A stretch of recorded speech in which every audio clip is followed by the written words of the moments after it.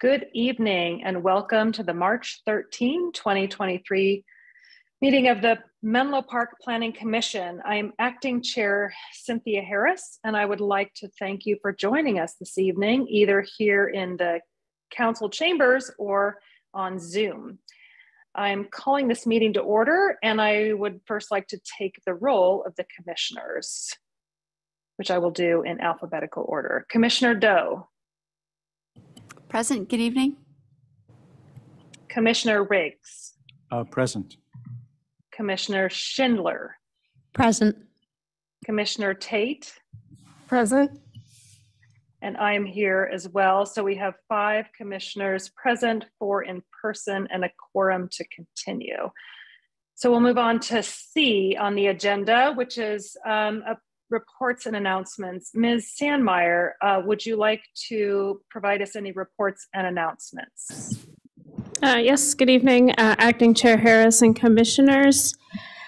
So tomorrow evening at the City Council, we'll have a number of planning related items. We have the 201 El Camino Real tentative map extension that the Planning Commission recommended approval of to the City Council.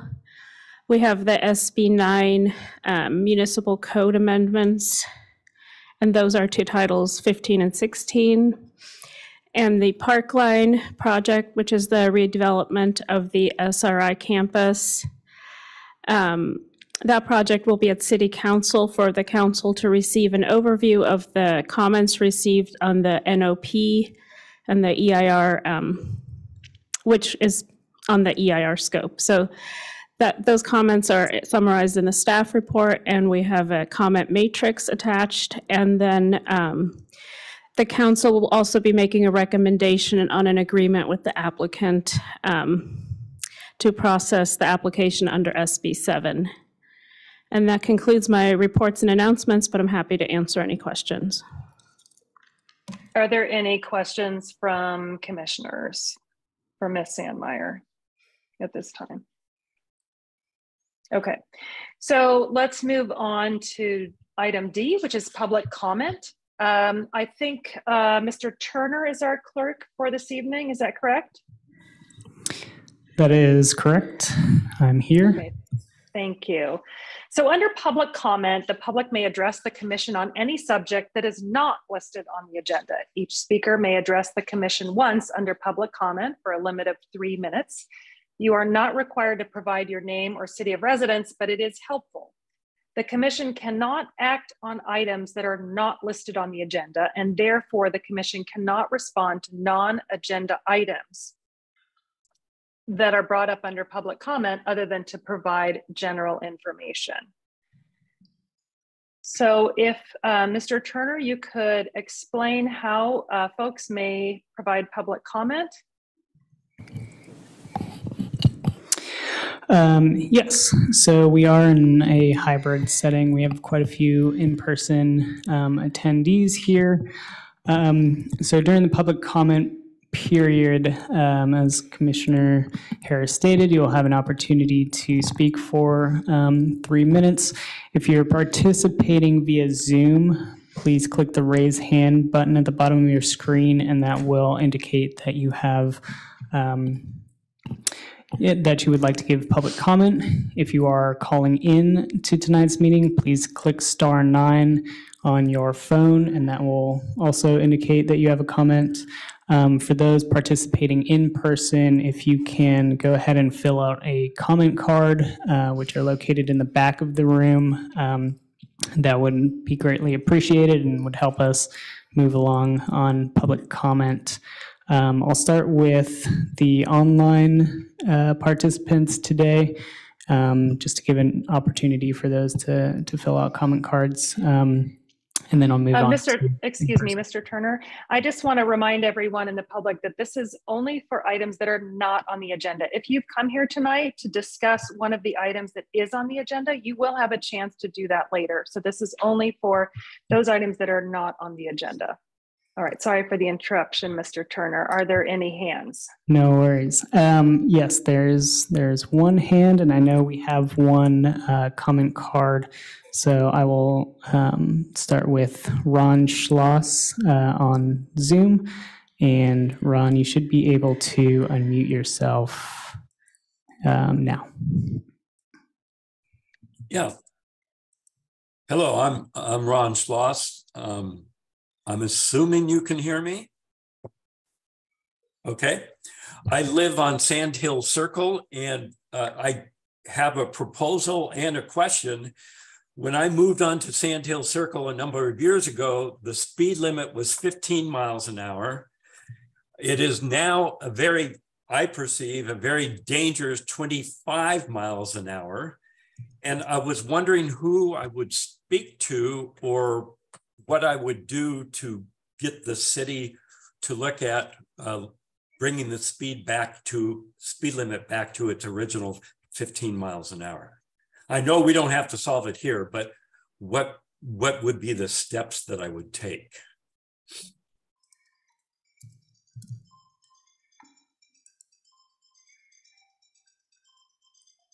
Okay, Mr.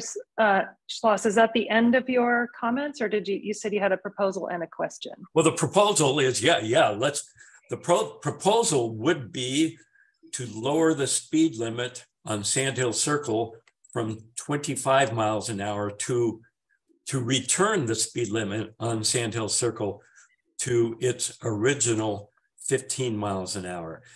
Based on the number of pedestrians, the number of senior people walking around the circle, the number of children, and the number of pets, as well as the whole circle is just one blind corner.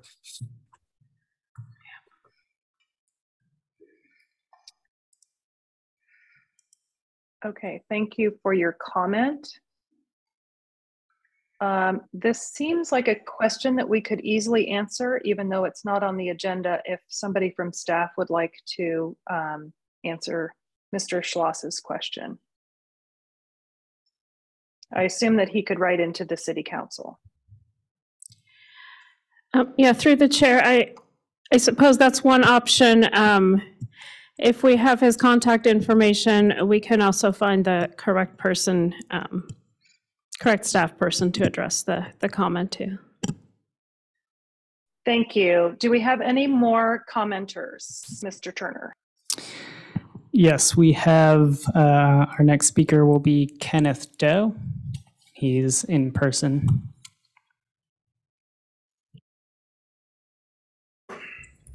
Hello. Okay. Good evening, Planning Commissioner. My name is Kenneth Doe. I'm a field rep for the Carpenters Union here in San Mateo County at Local Union 217.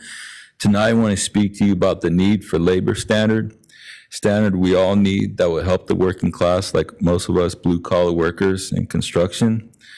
With labor standard comes a commitment to apprenticeship program to guarantee we have an experienced workforce to complete high-quality project in a safe and timely manner. A livable wage with medical and retirement benefits allows workers and their families to live in the community they work in. This also means those wages will be reinvested back into the local community as they spend their tax dollars will help fund local school and government. Projects that invest in apprenticeship, prevailing wage, and healthcare are the best deals for workers and the community. The peninsula needs more trained construction workers to meet the demand for the new housing and major public infrastructure projects that are in the pipeline. Labor standard will ensure contractors pay fair wage, use experienced and well-trained workers. This leads to higher quality workmanship, meeting building standards, and completing the project quickly. Menlo Park should be set an example and be the standard of what's doing right for blue-collar family. We would love to have a real and valuable meeting with each and every one of you to answer questions you might have about what labor violation is and what labor standards should look like. For all these reasons, the Carpenter urges Menlo Park to adopt labor standard as a requirement for any developers and contractors planning to build in our city. Thank you for your time and the opportunity to speak. Thank you.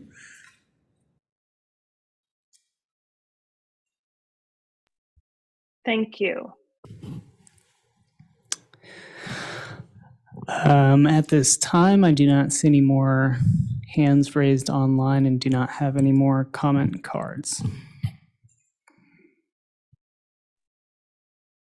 Okay. I will close public comment now and move on to item E on our agenda, which is the consent calendar. We have 2 items on the consent calendar. They are both minutes from November 14th and December 1st, 2022 Planning Commission meetings.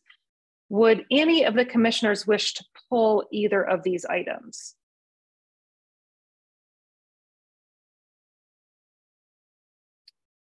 Okay, I don't see any hands. So in that case, could I get a motion from one of the commissioners to approve the consent calendar? Commissioner Doe. Thank you. Make a motion to approve. Thank you, Commissioner Doe. Do I have a second? I'll second the motion. Thank you, Commissioner Schindler. So let's take a vote. Commissioner Doe? Yes. Commissioner Riggs? Abstain. Commissioner Schindler? Yes. Commissioner Tate? I'm also abstaining. Okay. And I am a yes. So that gives 3 yeses and 2 abstentions. So does the motion pass with 3 or do we need a quorum? Yes, 3 passes since it's the majority of the commissioners present. Okay, so the motion passes. Thank you. So we're going to move on to the public hearing, item F, and we have 2 on tonight's agenda. The first one is F1, which is a use permit for 893 Woodland Avenue. And let me read from the staff agenda. We're going to consider and adopt a resolution to approve a use permit to demolish an existing 1-story single-family residence and construct a new 2-story residence on a substandard lot with regard to the minimum lot width in the R1U, that's single-family urban residential zoning district, at 893 Woodland Avenue. Determine this action is categorically exempt under CEQA guidelines section 15303's class 3 exemption for new construction or conversion of small structures. Do we have the applicant who might wish to make a presentation or staff? Good evening, Acting Chair Harris and Planning Commissioners and members of the public. Staff does have an update to the project. Staff has received a letter from a concerned neighbor after publication of the staff report shared with the Planning Commissioners earlier today. The applicant and property owners are available to answer any questions from the commissioners and also to introduce the project. Additionally, the applicant has provided me with a material sheet, which I would like to share with the commissioners. With that, I conclude my updates. Thank you. Okay, so you're going to share this first and then we'll hear from the applicant? Yes, unfortunately, Acting Chair Harris, it is a physical copy, so I do not know how to share that with you virtually. Okay, is it something that you can summarize? I would request the applicant to come towards the dais and maybe hold up the printed version for you to see, as well as any others joining us virtually this evening. Okay, thank you.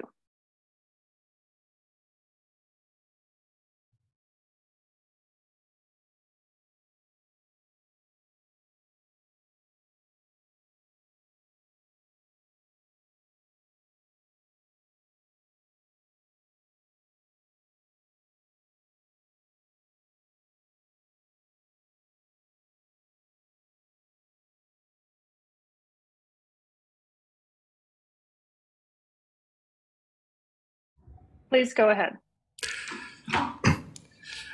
Good evening, Commissioner, and this is Leo. I'm the designer of this two-story brand new house. And the proposed new house is designed to close to the existing house footprint and with one car garage, attached garage. And we provide a big backyard with more green areas with nice redwood trees along the rear property line to give a better buffer, green buffer in between neighbors to our new proposed house. The design is carefully designed to reflect the transitional modern style, which combined with the pitch, shared roof, and flat roofs. I used a combination of the stucco and the wood siding material finish. And design reflects the scale and character of the neighbor with the back porch and welcoming front porch, which soften the building facade. And try to break down the building mass, doesn't like some contemporary buildings with a big box, just simply box. We try to break down the mass and introduce different areas to soften the facade of the building. And before today's meeting, the owner, George, has met with the 7 close by neighbors, adjacent neighbors, and we have 2 agreed meeting with 2 neighbors, Zoom meeting, also via the emails to respond neighbors' consent. I'm more than happy to answer questions if any comments from the neighbor. And during the design revisions, we work briefly with the planner, Fenton, which come up with the current proposed plans. Thank you. Thank you for that presentation. Now I would like to open up this item for public comment. As a reminder, please raise your virtual hand if you're on Zoom, and for those in the chambers, please bring a comment card up to Mr. Turner, and anyone speaking will have 3 minutes to make a comment. Mr. Turner, do we have any hands raised or comment cards for this item? At the moment, I do not see any hands raised via Zoom. We do have 1 comment card for an in-person, maybe a second one coming. So I'll call Naomi Goodman up first to give public comment. And then again, if you would like to give public comment via Zoom, please click the raise hand button at the bottom of your screen. Thank you. Thank you, Mr. Turner. Please go ahead. Commissioners. I wasn't expecting 3 minutes, so I'm going to have to kind of cut my comments short. I'm Naomi Goodman. I live in the next door house at 897 Woodland. Mark Pierce and I have lived there since 1990. Although I'm not fond of transitional modern, I do appreciate that Ms. Hay and Mr. Lee have kept within the setbacks to the house. I'm sure Ms. Hay, being a realtor, knows her market, and the house will find many eager buyers. It just doesn't fit with the current neighborhood as it's constructed. I'll talk about the first comment first, because that's the one I'm the most concerned about. Menlo Park is charging ahead with electrification of the housing stock, but with very little, I'm going to take this off, very little thought to what that means in terms of neighbor-to-neighbor conflicts. I did a poll on Nextdoor as to how do you find it living next door to a heat pump. And what came out of that poll was, if there's a lot of attention put toward maximizing the quality of the equipment and minimizing the noise levels, people can live next to them with no problem. We live on a very busy street on Woodland. We get a lot of traffic noise. So our backyards are really the only place we can get away from that noise and be outdoors. And I am very concerned about daytime and nighttime noise, particularly when we have the windows open at night. I have a list of things here that have been found to reduce noise. Number 1 is just don't buy the cheapest units. buy a variable speed unit with a spec of less than 55 decibels. Decibels are on a logarithmic scale, so if you go from 55 to 65, you're essentially getting 10 times as much noise. Install them on a concrete pad with a rubber spacer to avoid vibration. Point them away from the nearest neighbors, and if necessary, put a soundproof enclosure.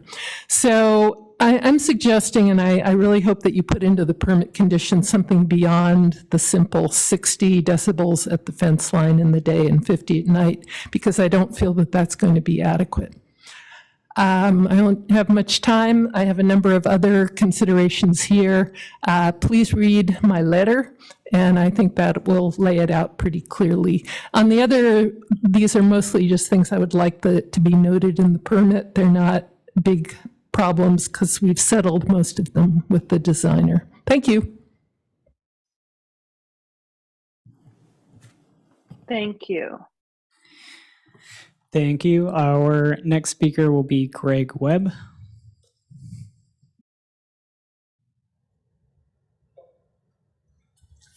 Good evening, Acting Chair and Commissioners. Thank you for making time to consider this application tonight. I am Greg Webb. I live at 105 Laurel Avenue, which is adjacent to 893 Woodland. And 893 Woodland actually looks directly into my master bathroom and master bedroom in my backyard. And I submitted, my wife and I submitted comments last June, but I understand that those unfortunately didn't make it into the final planning staff report. And so those are the comments that were alluded to earlier that were submitted today, along with some supplemental comments. In those comments, we basically detail three concerns, and they boil down to trees, privacy, and noise and light pollution. For the trees, there are 3 heritage redwoods on the 893 Woodland lot, and those are also very close to our backyard, and they're beautiful trees. They're truly diamonds of the neighborhood. We appreciate and thank the planning staff and the developer for engaging in a thorough arborist report, and we would just request that all of the conditions and protections for those trees that are set forth in the arborist report are carried through into the plan conditions.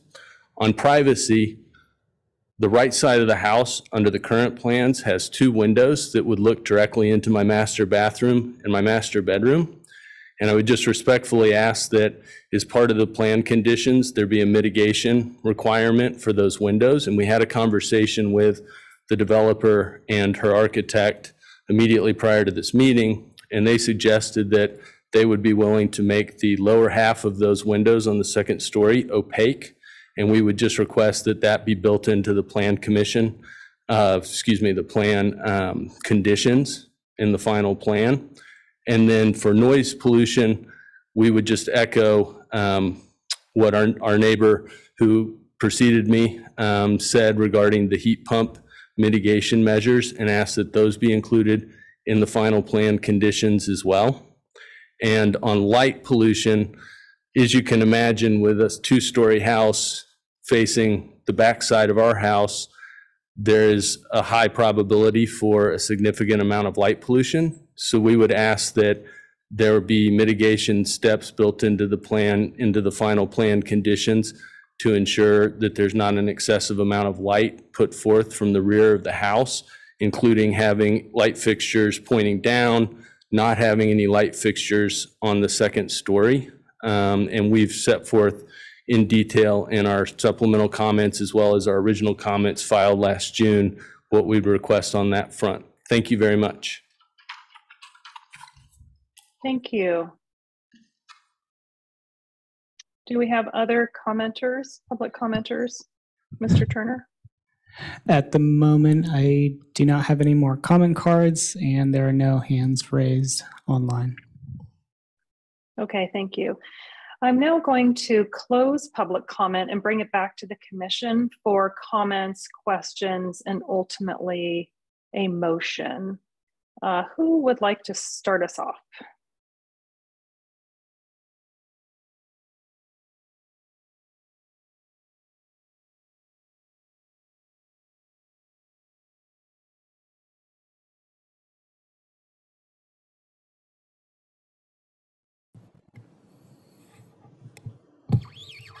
Commissioner Riggs. Yes, thank you. Through the chair, if I could ask a couple of questions of staff. Please. The first would be, is there a guideline as to the location of the required tree to be planted in the front yard, the one that replaces the street tree? And by location, I mean something more specific than just in the front yard. For example, since it replaces a street tree, do we locate it close to the sidewalk?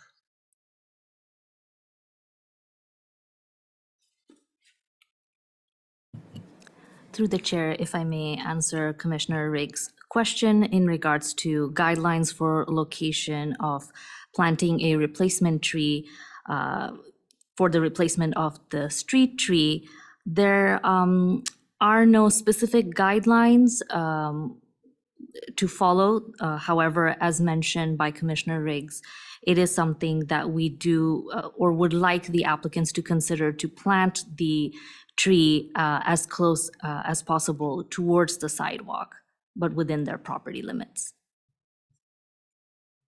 All right, thank you. And then I just wanted to confirm what guidelines we give a residential project regarding the heat pump.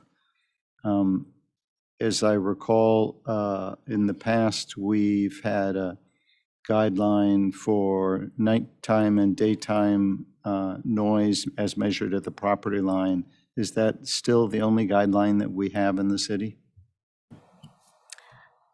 That is correct. That is the only guideline that we have, that we do provide to applicants and residents when they do ask us for a particular location for their heat pumps. Unfortunately, we do not have any setback requirements. We base it upon the noise emitted from these units. And through the chair, if I could add to that, so that is actually not a guideline, it's a code requirement. So the closer the unit is to a residential property line, the quieter it needs to be to not exceed those limitations. Right, I recall that, thank you. And then finally, and this amounts to a confession that I did not look at the lighting plan on reviewing the drawings. Is there any balcony deck lighting? And perhaps this is a more appropriate question for the applicant.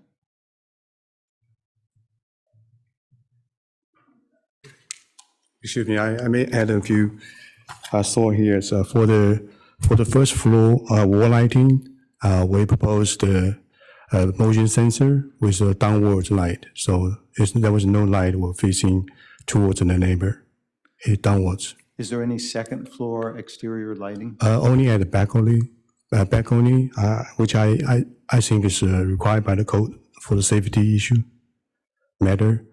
No other light on the second floor, only on the balcony. Okay, so that is what I call a Portola Valley can.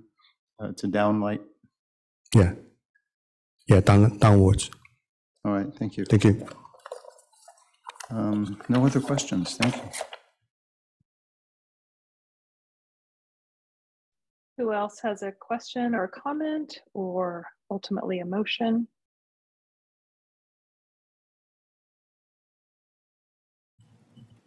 Commissioner Schindler. Thank you, Acting Chair Harris.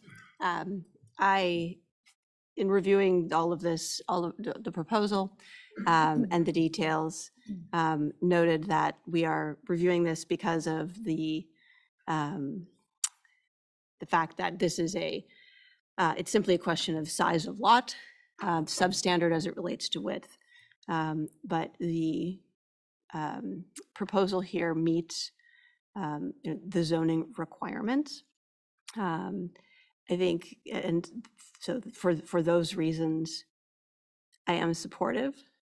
I think what I would note is I went through and took a look at the various more subjective elements of the proposal. I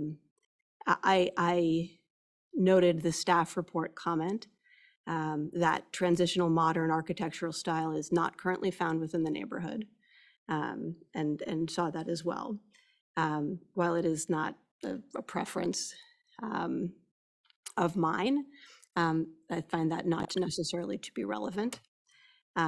What I would love to see simply from a visual preference perspective is that the water heater closet, which is at the very front of the parking space, but doesn't have any landscaping in front of it, be considered just for a visual alternative. I don't have a good suggestion. It just strikes me as I looked at the front facade of the house, that it looked unbalanced, and it called attention to it relative to the front door and the designated parking garage. So that is simply a piece of subjective feedback and not contingent for approvals.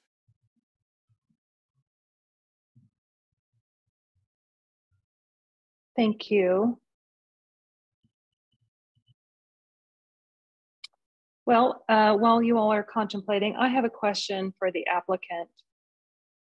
We've talked a little bit about the heat pump, the noise, the nighttime, daytime noise, and we heard from a couple of the neighbors about the ability to get a heat pump that is less noisy, and that there are some other mitigation methods. I wonder if the applicant, if you could talk to us a little bit about your plan for the heat pump for this application.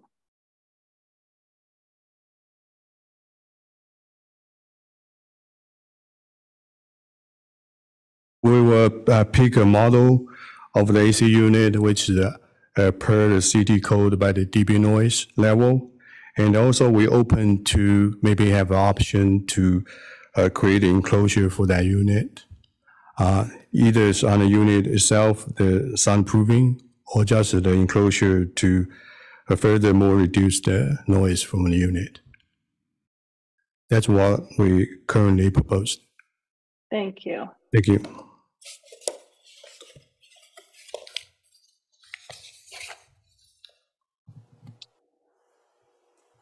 Okay, at this point, does anybody else have any other comments, or would you like to make a motion? Oh, Commissioner Riggs, sorry, it's a little hard to see you guys. Yeah, sorry, I have no idea how it comes across at your end. So I would like to make a motion. As Commissioner Schindler noted, we have probably limited, or at least what is appropriate in our comment is somewhat limited in architectural review terms. But I do and have always felt that we have some responsibility here, even if our responsibility is only applicable to half of the projects that come to community development. I also am, well, in this case, I'm not a particular fan of this version of transitional modern, but I do think that it is not my role to choose the design, even though I feel it's appropriate to respond that this is probably not a visual addition to the neighborhood. So having said that, want to move on, and I would like to make a motion to approve with 3 conditions. The first condition would be regarding the second floor windows, as discussed with neighbor Mr. Webb, that if I understand it, the applicant is amenable to adjusting the lower half of the windows, and I believe it was bathroom windows. And I'll ask for that to be confirmed in a moment. Then I do think if the city expects the new tree, the street tree replacement or alternative to be planted as close to the sidewalk as possible. I think we need to say that.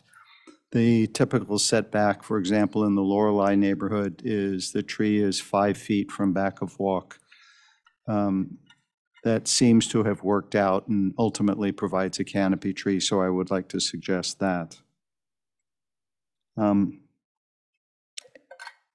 then I would like to express appreciation that the designer has indicated an openness to some kind of shielding of the heat pump and of selecting a better unit. So what I would like to do is, as this third condition, ask that the applicant work with the planning division to provide some measure of enclosure to reduce the noise below 50 decibels at the property line. And I don't want to be more prescriptive than that. So that would be my motion to approve the use permit with those 3 conditions. Thank you, Commissioner Riggs.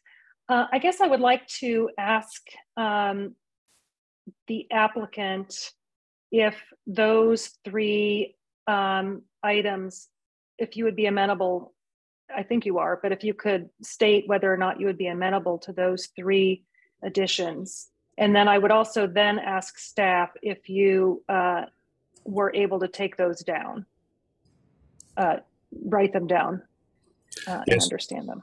Yes, we're okay with those 3 conditions. Yeah, definitely. Okay, thank you.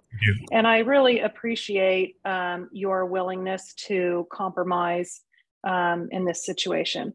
Okay, and then from staff, do you feel that you have what you need in order to perhaps maybe read back the motion so we make sure that we get it correct? Absolutely. So I do understand that there are 3 conditions of approval. The first one being the second floor windows of the bathroom, the lower half of those windows should be made opaque. Number 2, to plant the street tree as close to the sidewalk as possible. Number 3, work with the planning department to provide an enclosure to reduce the noise emission from the selected heat pump to below 50 decibels. Okay, thank you. Do we have a second for this motion at this time? Okay. Commissioner Schindler, thank you for that second. Okay, so let's, if there are there any other comments? Otherwise, I think we can take a vote. Okay. So through the chair, I'm sorry, I do have a question. So the daytime and nighttime, the noise from the heat pump would need to be below 50 decibels. Is that correct? Is that part of the motion? Through the chair. Yes. I had specifically been concerned about nighttime noise, but I have to say if the heat pump is going to be limited to noise, I don't see how it would be otherwise than always below 50.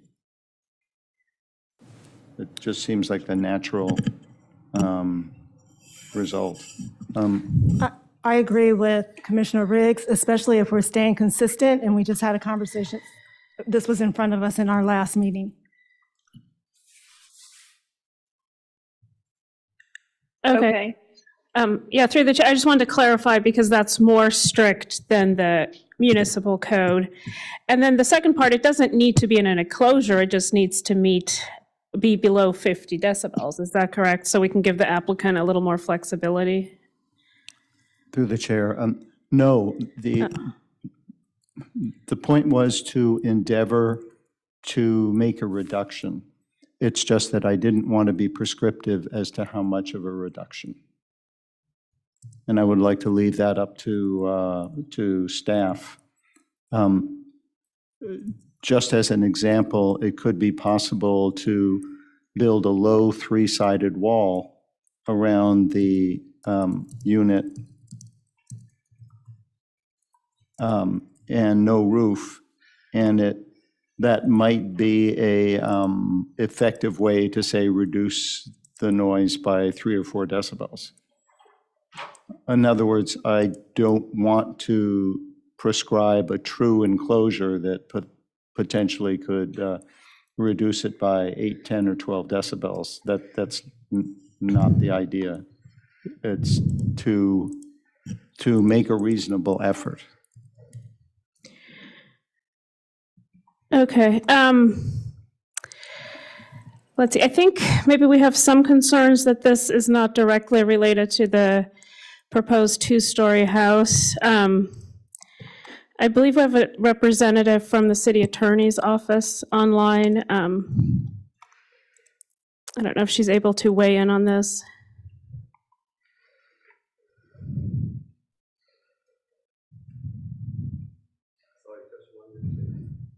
Oh, sorry. Looks like my camera was turned off, so I cannot start my camera. But that's okay. I don't need to. Yes, through the chair. So this would be, it looks like within the, oh, sorry, now my camera's on.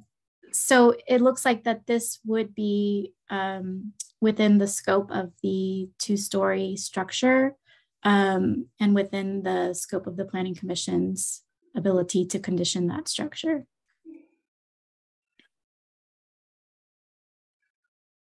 Okay, thank you. I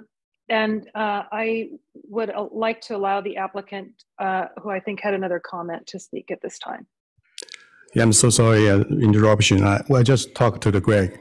A little clarification. The 2 window, condition number 1, the 2 windows in the master bedroom. It's not in the bathroom. Just clarify this. Thank you.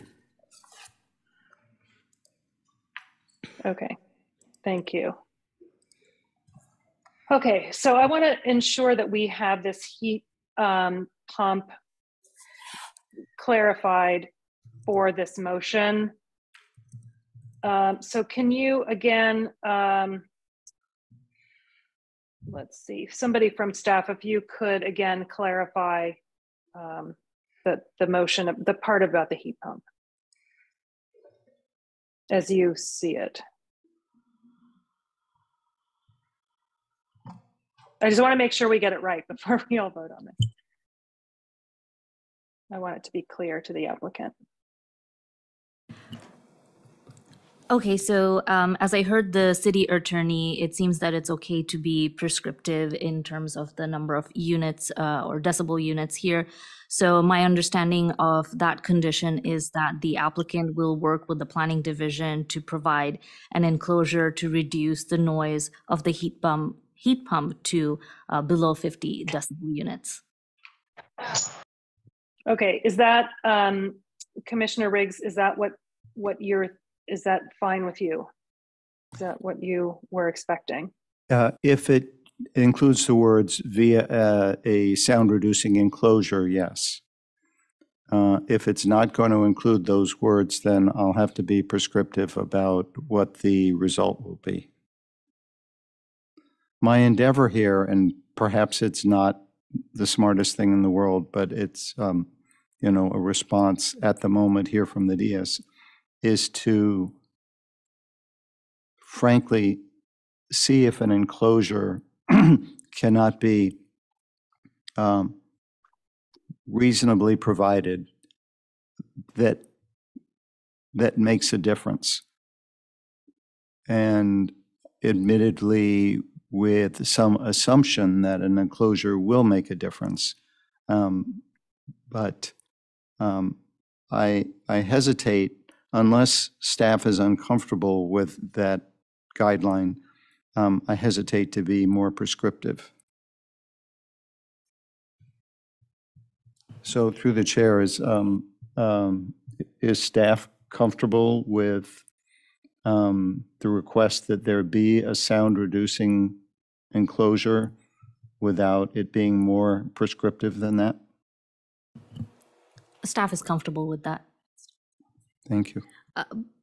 But if I could ask a clarifying question, would we still be mentioning the reduction to below 50 decibel units, or would we just be saying sound reducing enclosure? Yes, the purpose of the enclosure should be stated, and that is to reduce the sound below 50. Below 50 at the property line, in other words, the code. Thank you for the clarification. Okay, through the chair, I just want to also clarify there could be some limitations depending on what enclosure is chosen because of setbacks.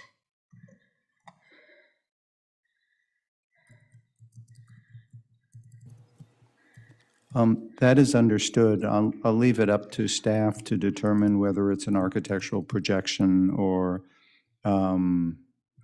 it qualifies as a fence below 6 feet. For example, as I recall, you can build a storage shed that is below 6 feet without a permit and without requirements on location. So I'm hoping there's flexibility within that context.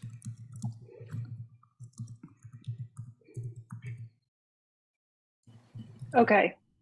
Does that work, Ms. Sandmeyer? Yes, I believe that's clear. Thank you.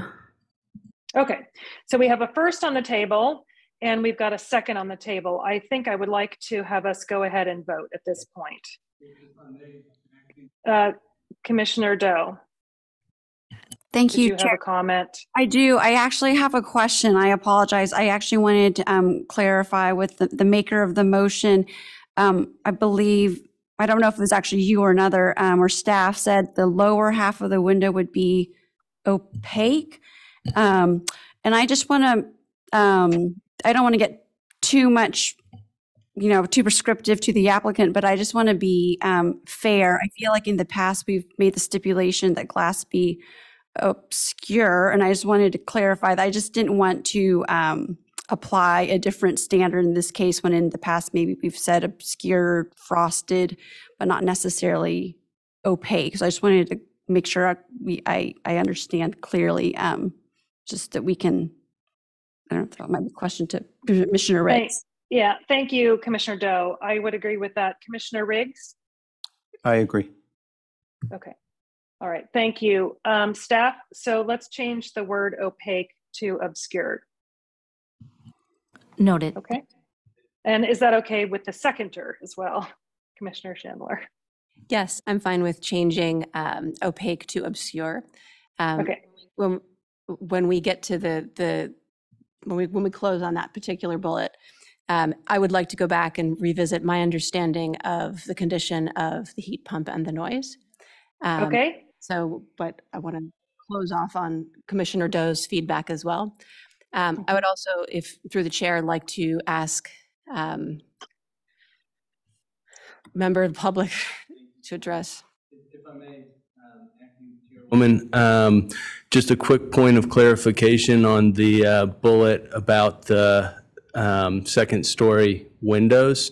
Those are on the plan documents. Those are actually the windows on the master bedroom on the right elevation, second floor of the plan, not the bathroom. I just wanted to make sure that was clear in the record. And thank you very much. Okay, thank you. The applicant actually had already explained that to us. Okay, so did you, Commissioner Schindler, have any other comments about the heat pump or anything else before we vote?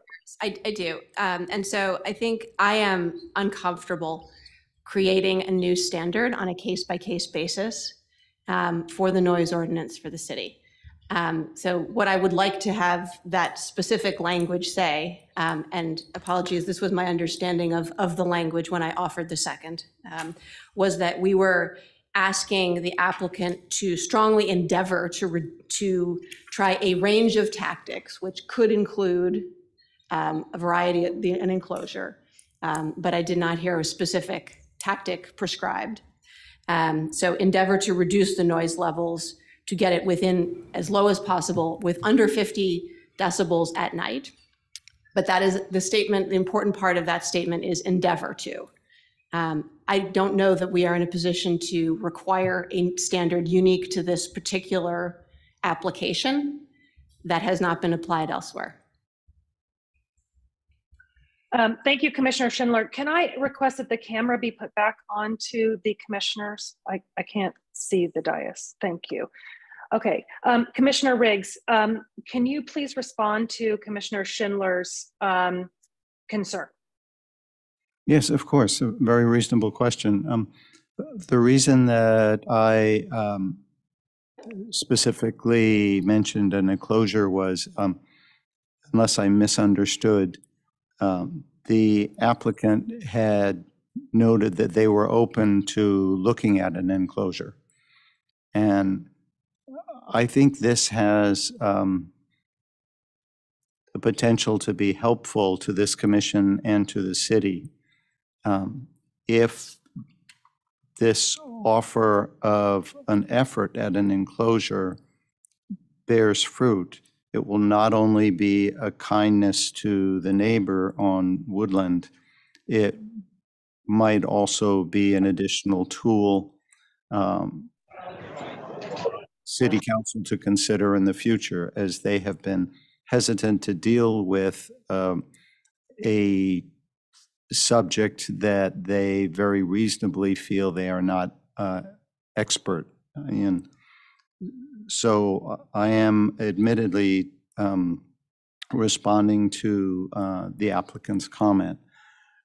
I am then omitting a specific goal in the same spirit as Ms. Schindler indicates, in that it's the effort that I think in this case is something we can ask for more easily than to expect a performance criteria. So thank you, Commissioner Riggs. So would you be comfortable with the language of endeavor that was proposed by Commissioner Schindler? If we were not targeting an enclosure, I would, but since we've selected an enclosure, then there wouldn't really be an effort unless an enclosure were attempted. But it amounts to the same thing since we're not specifying an outcome.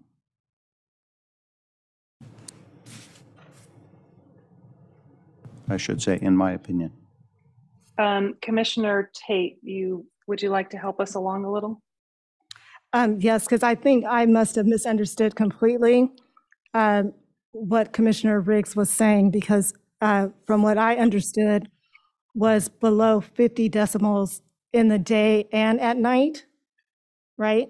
Okay. And the city attorney said that was within our purview.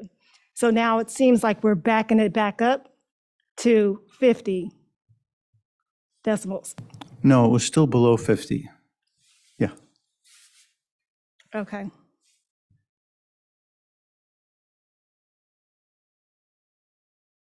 Okay.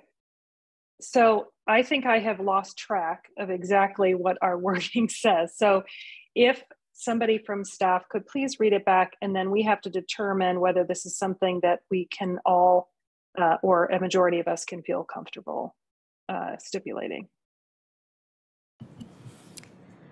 So staff has it down as the applicant would work with the planning department to provide a sound reducing enclosure to reduce the noise to below 50 decibel units during the day and night at the property line. Okay. Commissioner Schindler, would you like to maintain your second, or did you want to pull it based on the wording? Through the chair, I would just like to ask a clarifying question to be sure that I completely understand the condition as it's been proposed, which I think is the spirit of what's been discussed. Please. Would if that condition, I'm trying to figure out the most productive way to ask this. If an enclosure were built and the nighttime decibels were not below 50, would the applicant have met the condition? Through the chair, if staff may answer Commissioner Schindler's question. So you're saying there's the heat pump within an enclosure, and during the night, it is not meeting the 50 decibel during the nighttime at the nearest property line, then the condition wouldn't be considered to have been met. Okay. And thank you, appreciate that. And then similar question, daytime. So if it were within built enclosure at, no, so that's it, because the daytime guideline is 60, right? If it can meet the 60, the 50 at night, it would meet, by definition, meet the daytime consideration. So if it doesn't meet, so if it's at 55 at night, does that meet the condition? Through the chair. Through the chair, this would not meet the municipal code section for the noise ordinance, where it mentions 60 decibels during the day and 50 during the night. So 55 decibels during the night with an enclosure would not be meeting the condition. Thank you. That's absolutely correct. I've turned myself around trying to find the instance, just trying to make sure that I understand what the condition is actually really holding the applicant to, and where that varies from other standards. So in this case, I believe it is if the daytime noise is, no, somebody else help me out here. If at any time the noise from the unit is 50 decibels or higher, it would not be in conformance. Right, 55. So for example, 55 during the day, would we consider the applicant to have met the condition? Through the chair, if I may answer, I do not believe that it would meet the condition. Once again, per my understanding of the wording of the condition of approval, it was mentioned that during the day and night that the unit be below 50 decibel units at the nearest property line.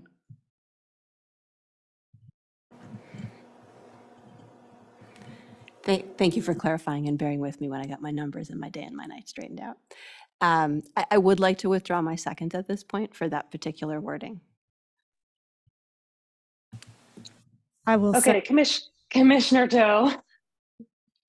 I'm sorry, I didn't mean to cut off Commissioner Tate's second. With all due respect to Commissioner Riggs and Tate, I'm comfortable with the language of below 50 decibels at night.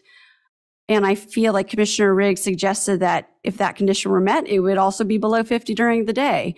But I'm not comfortable with the language of also during the day, because I thought that was what Commissioner might be saying, that that's not what the current zoning requirement is. And I'm just not comfortable with that during the day. Yeah, through the chair, just to clarify, the requirement that it be below 50 decibels at night is also stricter than the municipal code, because that says there the limit is just 50, not under 50. Actually, thank you for making that clarification. I guess I'm not comfortable. Also, I think Commissioner Schindler was saying this, making it stricter than what the code requires. Okay, I think what we're learning here is that maybe we aren't comfortable with what the code is, because this keeps coming up, and we're kind of trying to solve it here from the dais, and it's getting, I'm not sure we're going to be able to reach consensus. I see that Planning Manager Kyle Parada has just come on, and maybe he's going to help solve our problem. Thank you, Acting or Interim Chair Harris, if I may. I appreciate the Commission's dialogue this evening, or we as staff, excuse me, appreciate the Commission's dialogue this evening regarding the noise ordinance. I did want to take this opportunity to chime in and clarify a few things. I think Ms. Khan and Ms. Sandmeyer have done a good job of so far, but just one further clarification where I think Chair Harris, you were going. This really is a broader policy issue. So while our assistant city attorney did provide some legal guidance regarding how it may or may not apply to this use permit before the commission, from a planning staff perspective, it would be important to have this dialogue through a broader policy discussion regarding noise ordinance thresholds for mechanical equipment, be that air conditioning units versus heat pumps versus any other residential noise generating uses. I think there are broader policy implications here that would be best discussed through a different forum and not through this specific use permit. So I think compliance with the noise ordinance is a threshold that planners look at through building permits, ensure compliance with the daytime and nighttime. And so that's where we would recommend that the commission lands on this topic specifically with regard to this use permit request this evening. Thank you for that. Oh, Commissioner Tate.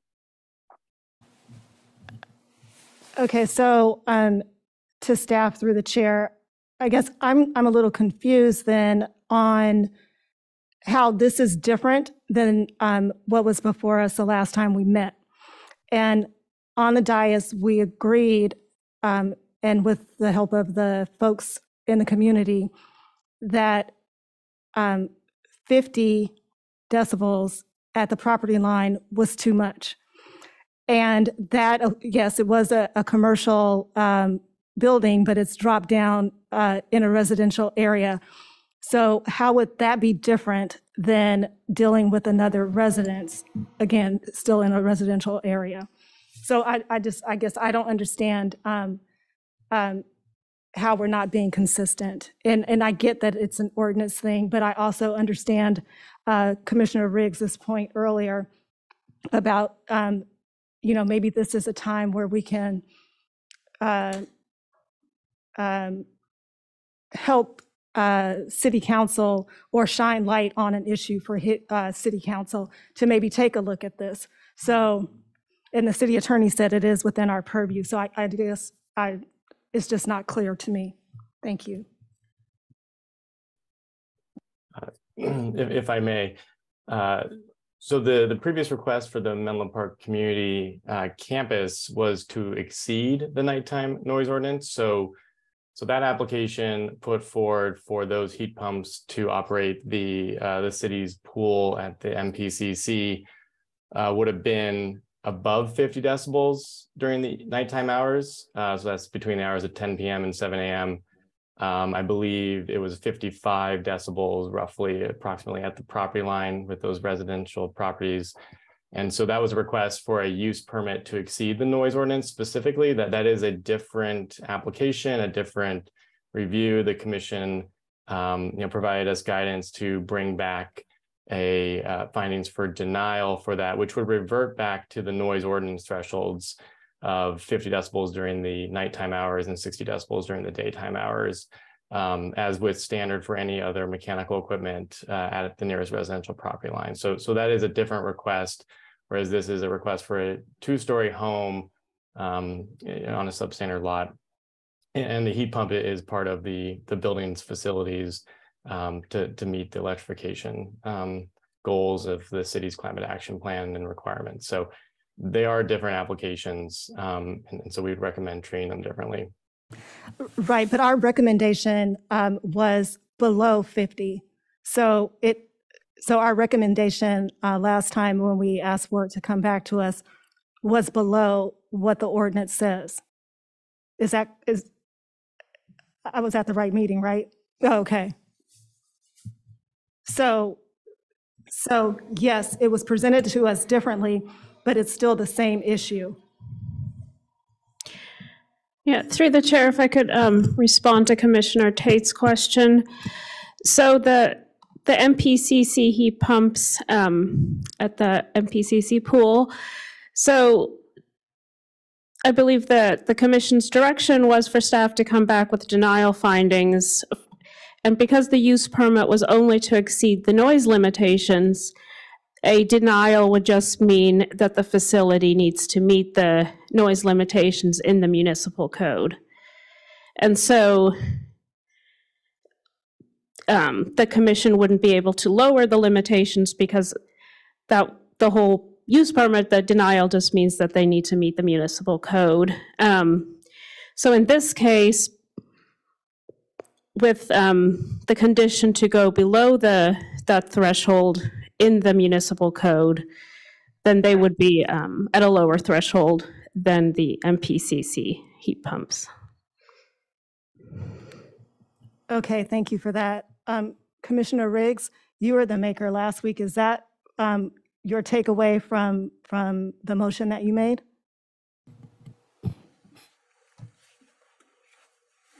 Through the chair.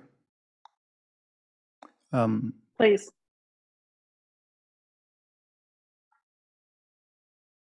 It's my understanding that the commission's action 2 weeks ago was in response to the community in what was a well-expressed and valid concern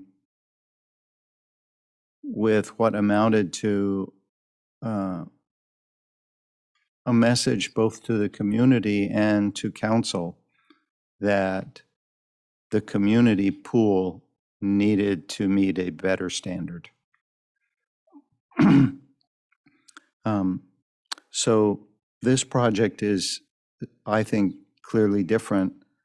This is a case of, in a way, somewhat similar to the variance that we granted for a daylight plane because the applicant wanted to be more considerate of the neighbor and move their second story and bias it to the street side.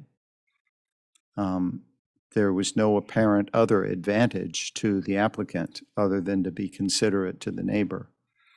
I see something similar here in that the applicant is saying, certainly not asking for a variance, but the applicant is indicating a willingness to attempt an enclosure to be a better neighbor. I have to say, in my neighborhood, there is no way I would put in a heat pump without an enclosure. We all open our windows at night in any weather but the coldest or windiest. So I back that, and I would like our commission to respond to that willingness by making it part of the conditions so that we can actually see it happen. Otherwise, economics being what they are, such an offer could simply be withdrawn.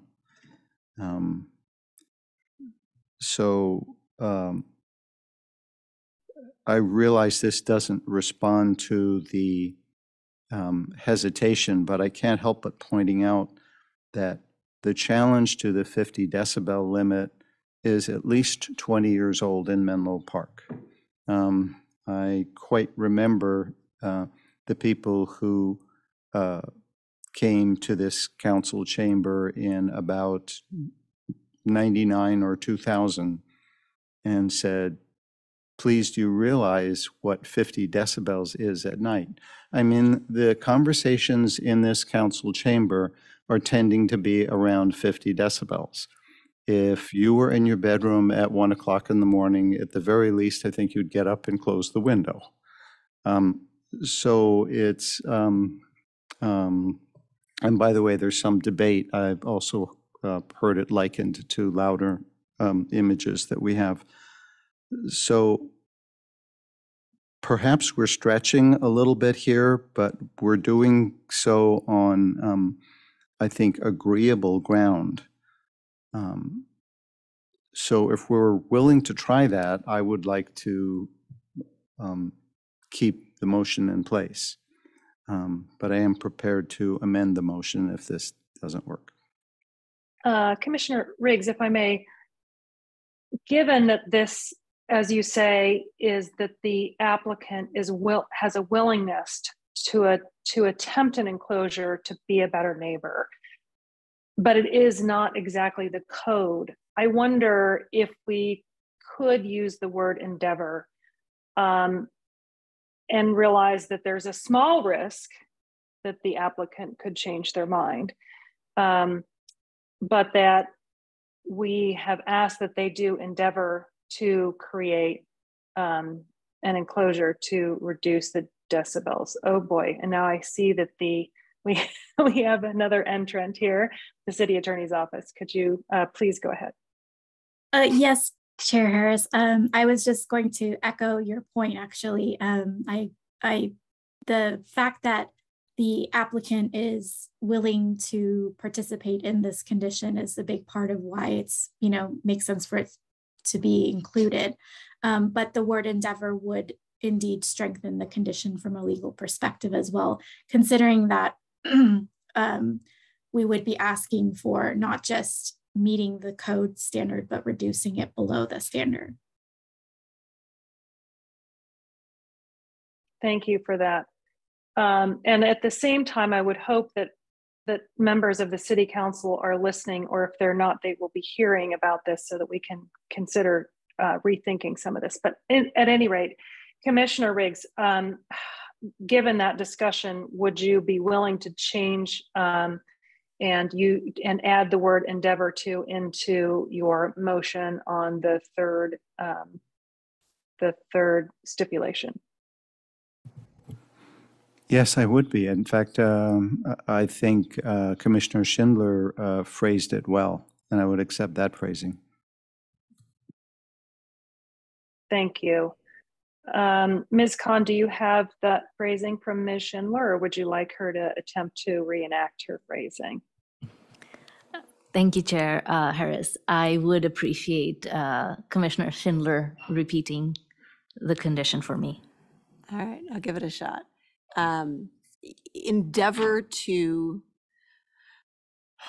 reduce noise levels via a range of tactics, such as building an enclosure.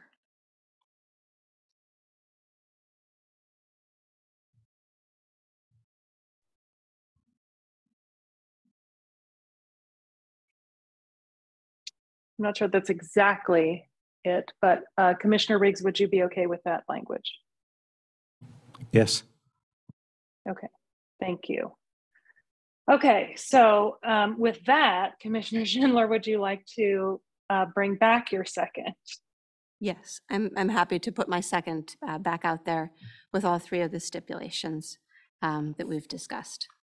The obscure master bedroom, second floor windows for part of them, the tree placement as close as possible to the sidewalk, and the language that we just discussed as it relates to the effort to reduce noise from the heat pump.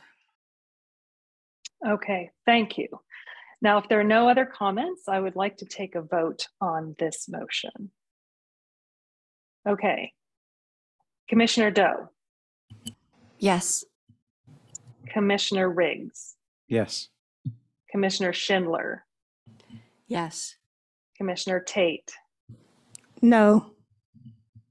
Okay, and I am a yes. So again, I think the motion passes with 4 commissioners as yeses, 1 commissioner as a no, and 1 commissioner absent. I think we have made a compromise, and yet I think we're not entirely satisfied, and this is going to keep coming back until we all feel more comfortable about the direction of where this is going, and it is going to keep coming back up. All right, thank you very much to my fellow commissioners.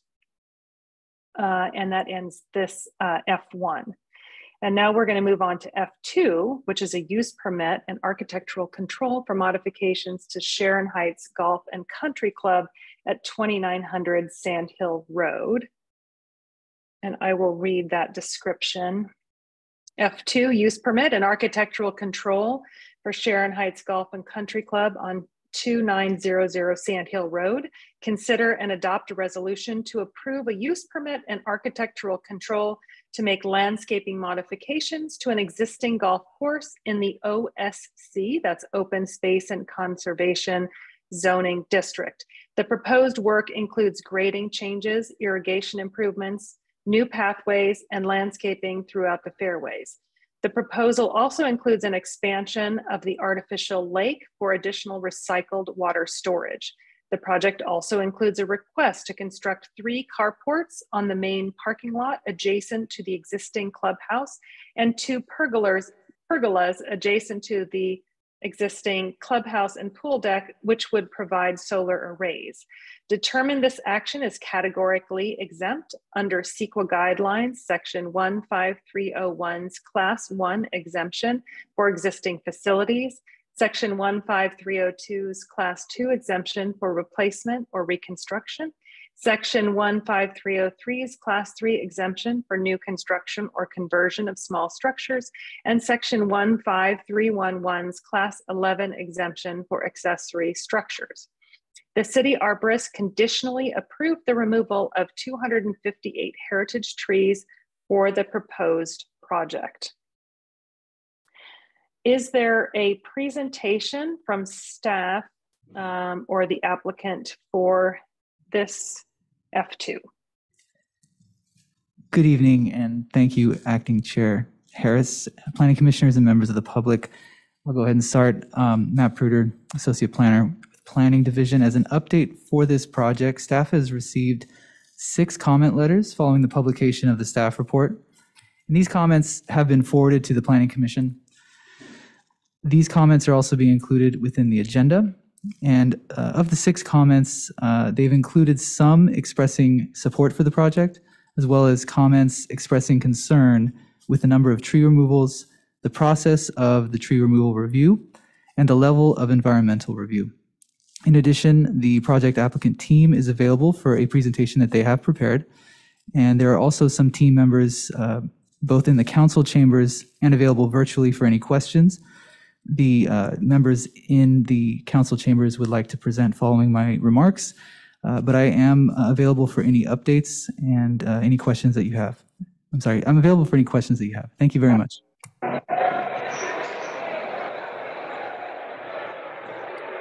Okay. So if somebody could mute themselves, that there's a lot of noise. Okay, seems like that's over now. Yes, I would like, if we could have the applicant provide us a short presentation, and then after that, we'll see if there are any clarifying questions from or comments from the commissioners. Thank you. Please go ahead. Thank you very much. Hello, everyone. My name is Andy Duncan. I'm a longtime resident of Menlo Park, a 26-year member and past president of Sharon Heights Golf and Country Club, and I have the pleasure of representing Sharon Heights Golf and Country Club tonight to discuss our current club renovation and improvement projects. It's been a pleasure working with staff on this project, and especially Matt Pruder and Jillian Keller, who have been quite helpful. We are also in attendance today, either in person or virtually, are several experts who we are working with on the project who'll be happy to answer any questions. Frank Petrelli, our attorney, Cliff Bechtel, our civil engineer, Gordon Mann, our arborist, Scott Yarger, our environmental specialist, Chad Twaddle, our golf course superintendent. I also have my colleagues in our golf course renovation committee in attendance, Steve Smith and Kurt Wozniak, who can also answer any questions. Thank you, Matt, for the overview of the project, and I'd like to spend a few minutes walking you through a short slide presentation about the history of our club and our continued sustainability efforts. You go ahead and move the slide, please. So in 2018, we embarked on a master planning process to improve the infrastructure at the Golf and Country Club with a focus on sustainability.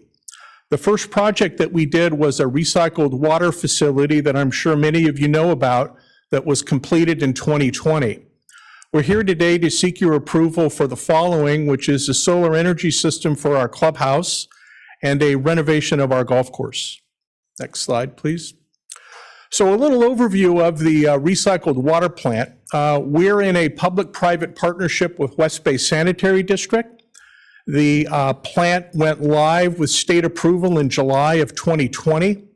It's a 99-year partnership that's financed by Sharon Heights Golf and Country Club and operated by West Bay Sanitary District. The goal was to meet the needs of our golf course with regard to water. And today, we're really proud to be able to say that the targeted delivery of this water plant is 400,000 gallons a day with a maximum of 500,000 gallons, which means we are actually putting 180 million gallons a year of water back into the Hetch Hetchy system. It's a significant project. We're very proud of it.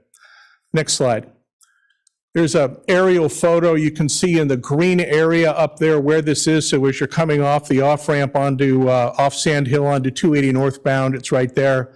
Never had any noise complaints or anything like that. So everybody seems to be very happy with the location of the project. Next slide, please. So the solar project, there's two things we're talking about today. One is I wanted to give you an overview of the water, but the second thing is the solar project and then the golf course renovation. So the project with regard to the solar is we are proposing building a 500 kilowatt system in our parking lot and over our pool complex. I'm going to show you a slide of what that looks like in a minute. The cost of this project is about $1.6 million. We're going to include battery storage to minimize the grid usage. And the panels, again, are going to be installed in our parking lot and pool structure with compliant wood trellis that looks like the clubhouse so that it all blends in. I want to alert the commission that this is only the first of 2 more projects that we will be bringing forth to the Planning Commission. One is we intend to install a solar system at our recycled water plant. Recycled water plant takes a lot of energy to run those pumps, and we will be coming forth with a plan, and hopefully we can go live with this in sometime in 2024. We also are going to be coming forth with a plan to build a new operations center that you'll see and hear about in another 2 or 3 months. The state of California is requiring that we move all of our equipment to electric. So all the mowers and everything will be electric. And we're going to need to build a new operations center to be able to support the housing of that equipment. And we intend to solar energize that particular building so that, again, we're being sustainable with regard to, appropriately being able to charge our equipment utilizing the solar power. Next slide, please. If you go back one second or one slide. Yeah, so the blue represented here will be where the panels will be. You can see that not only is that there's 3 major panels in the parking lot, but also in and around our pool complex. We wanted to put more panels, but unfortunately we have a PG&E line that runs through the parking lot, and they were unwilling to allow us to build over those lines. So we're getting about 72% of the total energy needs that we need for the clubhouse through this system. We hope with improvements to the system and also the new solar that we'll put on the operations center and the new solar that we'll put at the water plant that we'll actually be able to get to our goal of 100% sustainability with regard to energy for all of our club use. Next slide, please. So the golf course. So the focus on the golf course is that the golf course was built in the early 1960s. We are having a lot of trouble with regard to our irrigation system and with regard to drainage. There is a real need for us to be able to, as part of our sustainability goals, redo the golf course to bring about certain values that will come from the work that we're going to do in redoing the golf course. First of all, we're going to see a significant reduction in water usage, and even though we're using recycled water, we want to be able to put that back to use, and in fact, we've actually offered recycled water to the city for Sharon Park and fill the pond and use it for irrigation at no cost. So we're trying to work with other people to actually buy some of the excess water that we have coming out of the recycled water plant. So water usage is still really important for us to be able to control on the golf course. We're going to be reducing turf grass.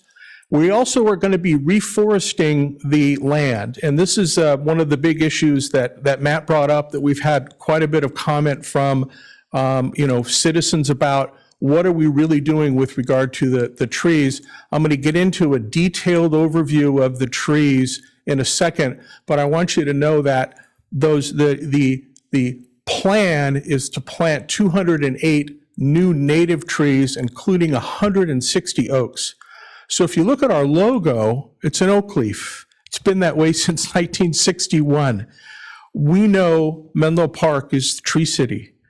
We're so excited about our ability to plant these new 160 oaks as part of this project. We also are going to be installing new drought-tolerant landscaping throughout the entire project.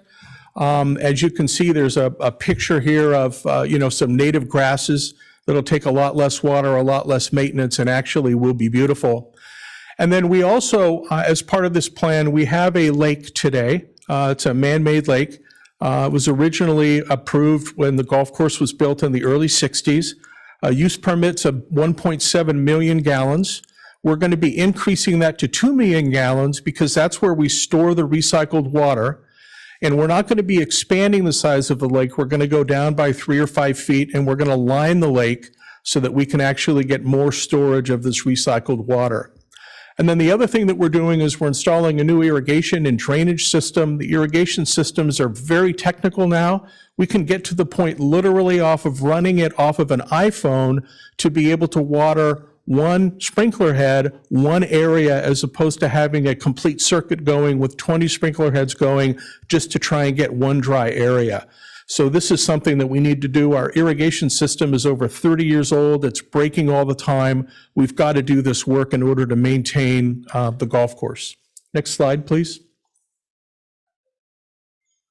So this is an aerial photo of 1965 of the golf course. What's interesting to point out here is that this native piece of land does not have any redwood trees on it. These are all oak trees that you see. And so it's really fascinating to take a look at what happened and how did we end up with 1,300 of these redwood trees. Next slide, please. So in 1962, the members planted 1,000 plus of 5-gallon redwood trees to address the safety issues on our golf course layout. And what's happened is that the land there is very heavy with regard to clay soil. There's a lack of fog and water, which is redwood trees need this. And we're actually seeing that these trees were planted way too closely together. So now, 60 years later, we're starting to see a lot of these trees fail. And the trees are just too dense to support long-term growth and sustainability of all the trees. The extended drought has created a lot of stress on these trees, and many of the trees are dead and failing. We not only had our arborist, but we also worked with the city arborist in detail, managing every single tree, understanding the health of every single tree, and trying to identify what was the right thing to do with regard to not only the health and sustainability of the existing trees, but also not improving the golf course and what type of trees we should plant in replacement of those trees that we intend to take out. So we currently have 1,300 total trees on the golf course, give or take 1 or 2. 359 are being removed, 342 are heritage size, and 91 of the 342 have been deemed in poor health or dead. We've gone through the permitting process, as you know, for both of those trees, two different permitting processes, one for the poor health and dead trees and one for the heritage trees. The 208 new trees that are being planted, 160 oaks, 43 sycamores, 5 cypresses, And they're going to vary in size from 36-inch boxes to 72-inch boxes, and they'll be an average of 20 to 25 feet tall. Some will be larger, some will be a little bit smaller, but our intent is we want to plant as mature a tree as we can to be able to beautify the golf course. Next slide, please. So over the past year, as we've been actually a couple years, we've been contemplating this project. On October 23rd and October 29th, we held 2 different community meetings. We've worked very hard, everybody, to reach out to the community to make sure that the community not only understood why we're doing this, but the importance of doing this. At those meetings, we had over 100 people attend. We reviewed the plans. We explained the timing. Each meeting went several hours. We literally got into detail with people about trees by their property and what was going to happen to their particular tree or those that they, that was close to their property. We've also had follow-up meetings with board members of the HOAs within the community. There's 3 different HOAs that are within the community. And everyone that has asked for a meeting, we've met with, we've done a site walk, we've talked with them, and we've really tried to follow up and address any concerns. We also have in your packet letters of support from the Sierra Club Loma Prieta chapter, from the Audubon International, and also from Stanford University. Part of the golf course that we have some land that we lease from Stanford University. All 3 of those entities are in full support of the project. I think it's also important to point out that we have 153 households that are members of Sharon Heights. That's over 350 people. You see the audience that we have here today behind me that have come in support of this project. These are people that live in Menlo Park, love Menlo Park, and Sharon Heights is a very important part of the community, as you know. Next slide. So one of the big issues that I wanted to bring up and not wait for questions has to do with the fact that while we own the land that's underneath the road that is what's called Sharon Park Drive, there is an easement that we provided both to the homeowners association and the homeowners associations and the city to be able to ingress and egress out of their particular property. This particular area has been a bit of a concern because there's a lot of, there's car traffic that comes in, and aesthetically it's important to the homeowners to be able to, have a nice entrance with these trees. Unfortunately, along that road, and I'm going to show you a picture of what it looks like, we've got a number of dead and dying trees. 27 need to be removed, 23 are in poor or dead condition, and we really need to get them out of there before, they fall in these storms or somebody gets hurt. 2 of the trees are in fair and 2 are in good condition. We're recommending that we remove those trees for the health of the other surrounding trees because they're encroaching on each other. So there will be 36 trees remaining in this particular area, and we have committed to the homeowners associations in meetings, you have letters in your packet, a plan to replant appropriate trees and an appropriate number of trees along this road, not only to protect people that walk, but also to protect the cars that are there, so that we're really, being very aware of the need to make sure that the homeowners association is satisfied with the way in which their entrance and exit looks. So we're willing to do whatever they want, and we're willing to work with them and the representatives of each of the homeowners association to make sure that this is done appropriately. We also, which you could see if you dig into the plans, will be adding extensive landscaping in this area that is not there today that will further beautify it. Next slide. So this is a picture of the road that comes in between our 2nd fairway and our 8th fairway. I'm sorry that this is kind of hard for people to see, but the red trees, the red marks are the dead or dying. The yellow are fair and the green are good. So you see we're taking out some of the trees, but certainly not all of them. And then the current tree planting plan prior to the agreement of the homeowners association is down below. And we've got a couple of renderings that our arborists have suggested, and we're working with a city arborist as well on the type of native tree that we would put back into this particular area. Next slide, please. So this is a picture of the street. You'll see there where you can see the redwood trees out in the distance. And this is an example of if we put olive trees, as an example, in between the redwood trees, kind of how it would look. Next slide is a better example, I think. And this is kind of what it would look from our 8th fairway, kind of looking northbound with the street on the right-hand side. You'll see the remaining redwood trees after we've taken out the dead and dying ones and replacing them with, again, something like an olive tree or something else. We didn't render all of the new landscaping that will be along there, but it will be much more beautiful than it is today. Next slide, please. So with regard to the schedule, we're very happy to be here. It's been a heck of a long road to get here, but staff has been great to work with. And the issue is that the contractors that do this kind of work, they're very specialized.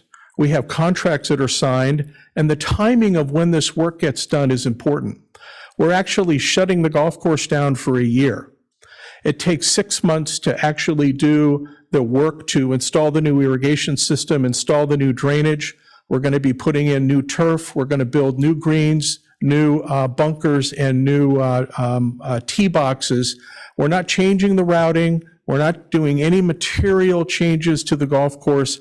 This is effectively infrastructure work that we're doing, but we have to do this work starting in April. If we wait and we get hung up by the rain, then we're really going to be in trouble. So it's imperative that we actually move forward with this and hopefully with your consent, get approval tonight to be able to allow us to start the project starting on April 1. There's 6 months of construction, and then you basically grow the grass in for another 6 months before you're actually able to play. So we're excited about the result. There's no actual hard construction. We're not putting up any buildings here. This is replacement of the infrastructure of the golf course itself. So with that, I will yield back to the Planning Commission. Thank you. I'll also be happy to bring up any of our experts if you have questions, and or my colleagues, Steve and Kurt, to answer any questions that you may have. Thank you for letting me present. Thank you. Thank you for that presentation. Before we go to public comment, I wanted to see if anyone from the commission had any clarifying questions for the applicant or staff.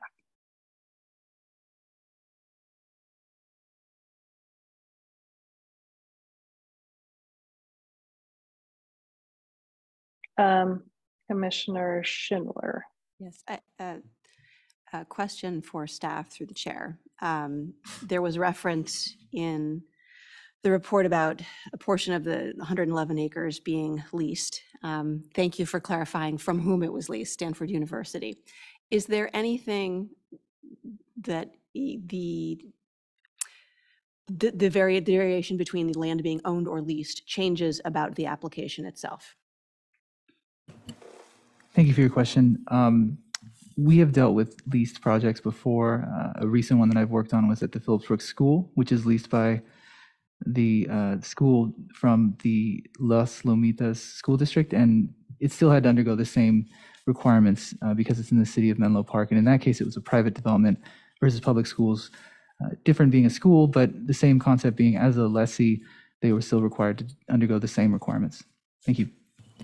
Thank you. That's what I was hoping the answer was. Okay, thank you for that clarification. Now I would like to open up this item for public comment. As a reminder, please raise your virtual hand if you're on Zoom, and for those in chambers, please bring a comment card up to Mr. Turner, and any commenters will have, actually, let's see, how many commenters Can you, Mr. Turner, can you tell me how many commenters or questioners we have? Yeah, so at the moment, we have 3 online and 1 in person. Again, please, if you're in person and would like to give public comment, fill out a comment card and bring it up to me for online. So they seem to be trickling in a little bit. So currently 5. Okay. All right. We will keep the limit at 3 minutes for those commenters. Please go ahead, Mr. Turner. Thank you. And again, I will start with the online commenters just to give those in person a chance to fill out a comment card. So we will start with Lynn Bramlett. Lynn, you should be able to unmute yourself now. Good evening, Commissioners. Lynn Bramlett. First, I know a number of people living in one of the HOAs, and it's a beautiful facility. It would have been helpful to have the presentation attached to the agenda so we had time to look at it ahead of time. And I'm commenting specifically about the trees. And also I'm sorry, I'm in Nevada right now, and I'm in a hotel with some dogs barking, so please just ignore that. Have the correspondence link too. So I have a few concerns and suggestions. So the beginning of the staff report talked about 258 heritage trees got the okay for removal, but when you read it, you realize, well, the applicant really wanted to remove 366 and 89 non-heritage. 108 were dead or deceased, I get that. But that leaves, if I'm doing the math right, 150, and there was no explanation given why they didn't get the okay. And I was curious, that would be good to put it in the report. And if the beginning had more of an overview that was consistent with the numbering, that would have been helpful. And the gentleman who gave the presentation, I couldn't really keep up with the various numbers of the trees. So maybe there's even been a change since. He did also mention this is only the first of 2 more projects, so there may be more coming with more trees. So I am concerned about the trees. They benefit all of Menlo Park, and to me, it's something for our whole city.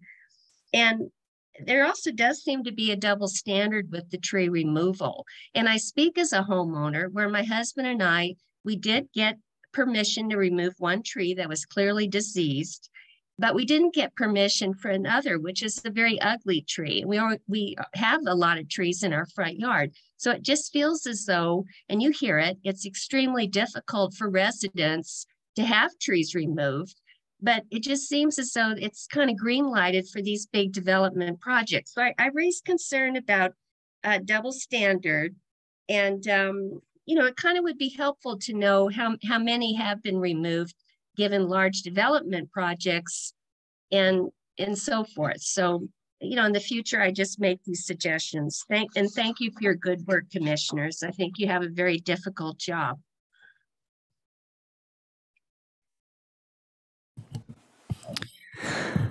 Thank you. Our next speaker will be Jennifer Johnson. Jennifer, you should be able to unmute yourself now.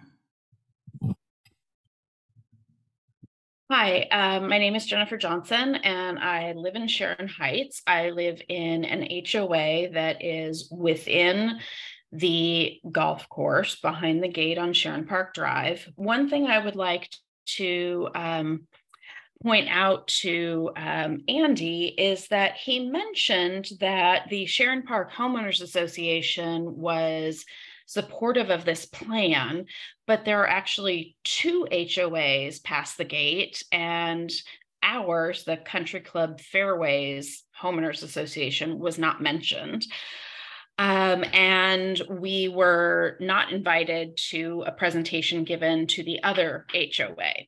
I was not able to attend the outreach meetings as I was away due to a family emergency.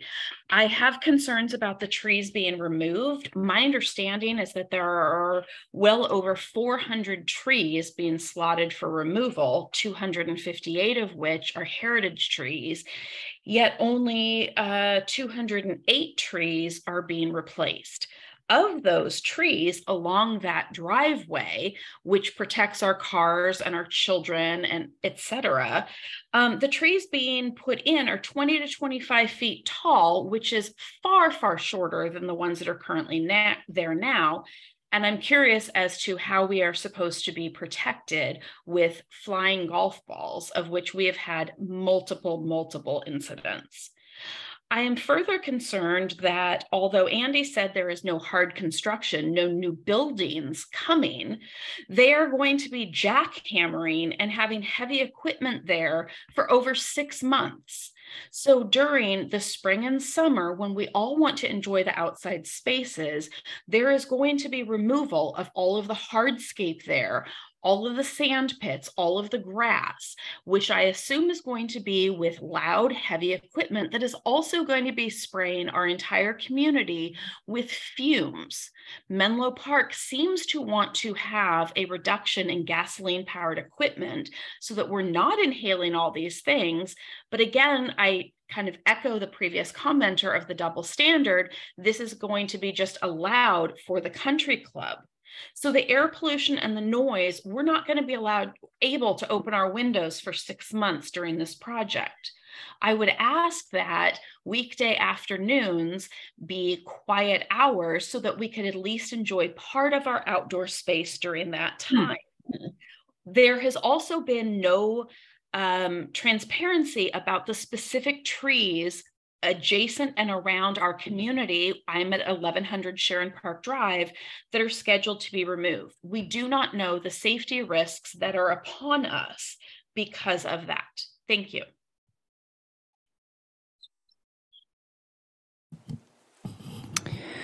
Thank you. Our next speaker will be Ron Schloss. Ron, you should be able to unmute yourself now. Okay, hello. Thank everybody who thank the Planning Commission. I've never been to one of your meetings before, and what goes on here is very important and all very well thought out and discussed. So my kudos to the Planning Commission for that.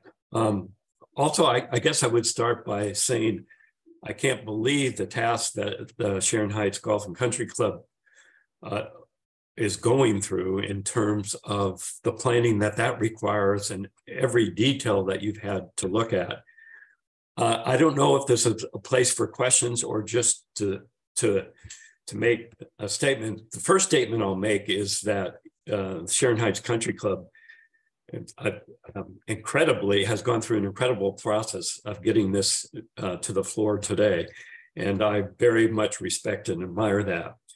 I too have the concern about trees. And I don't know if we're allowed to ask questions or if it's just a comment. One of my comments / questions would be, there's been a lot of discussion about native trees versus the redwoods that are currently there. My comment would be, to me, I see no value in replacing a redwood with a native tree unless there's an environmental impact to that, or maybe even a cost impact to the country club. We've had those same discussions here on Sand Hill Circle, and there is a somewhat idea going on that native vegetation is great, but it's not a necessity as long as you're meeting environmental concerns. My second question or statement / question is kind of referring back to the first comment.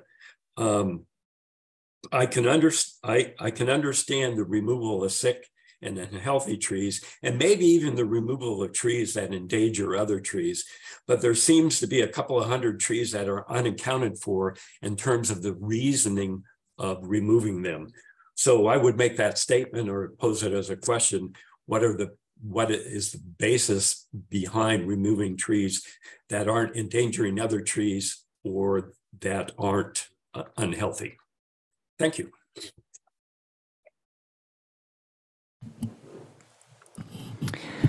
Thank you. Our next speaker will be Nancy LaRocca. Nancy Headley. You should be able to unmute yourself now. Hi, everyone. My name is Nancy LaRocca Headley. I am a member of the city's Environmental Quality Commission, but I'm speaking tonight as an individual. I was alerted to this issue last week when a member of the Sharon Heights community emailed the members of the EQC, and I echo the concerns raised by the other commenters. In addition, I have some thoughts about the process. And so I'm thinking, ideally, when a large number of heritage trees are being considered for removal, we should have some type of citywide public conversation to really understand the impact that any proposed action would have so that the needs of everyone can be understood and ideally met. I don't know if this forum is that place for the community conversation, but it could also potentially happen at an Environmental Quality Commission meeting, given that its charter includes the preservation of heritage trees and a mandate to help the city preserve and expand our urban canopy. And I'm thinking that this type of proactive approach that's citywide might work better than asking residents to learn the inner workings of city government's appeal process and pay large fees to have a voice in the process. So thank you for hearing my words. Thank you. Our next speaker will be Rick Johnson. Rick, you should be able to, you disappeared. Rick, would you still like to give public comment? If so, okay, there we go. You should be able to unmute yourself now. Thank you. I have a brief clarifying comment. The Audubon International is not affiliated with the National Audubon Society, which is a national conservation organization, or Sequoia Audubon Society, which is the local chapter. And I just wanted everybody to understand the difference. Thanks a lot.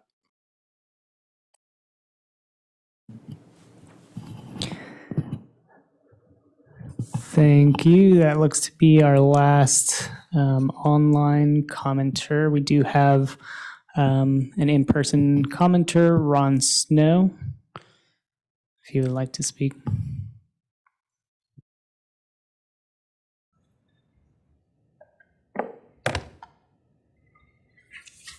I have random notes. I think some of what is missing from here is just looking at this from a little bit higher up level.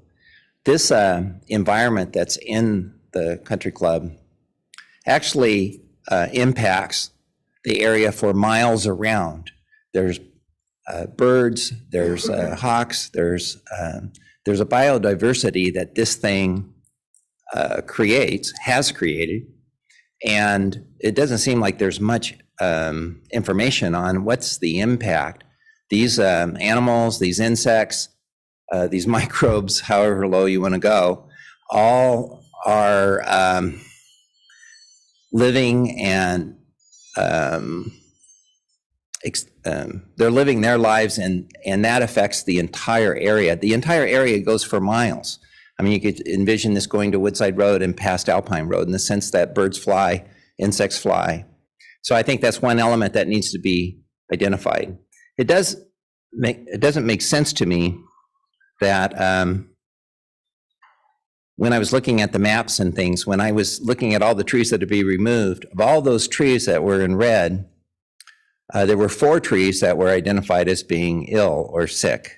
So there's hundreds and hundreds of trees that were in red that were heritage trees that were to be removed, and only 4 on that chart that were actually labeled as sick. So I have some suspicion that if you look at the peninsula and what we've been going through from the drought, one could claim that every tree on the peninsula is suffering and every tree is in poorer health. And so we shouldn't just jump to say that, well, okay, then all trees can be removed. And I think one of the other people had mentioned that too. And since let's be more selective, let's set an example that for preserving trees that our children will be proud of and our grandchildren will be proud of. How much time do I have? there was something said about the redwoods not being native. And if we go back to our grade school history class, we know that Portola came into the flatlands here and labeled the Palo Alto tree.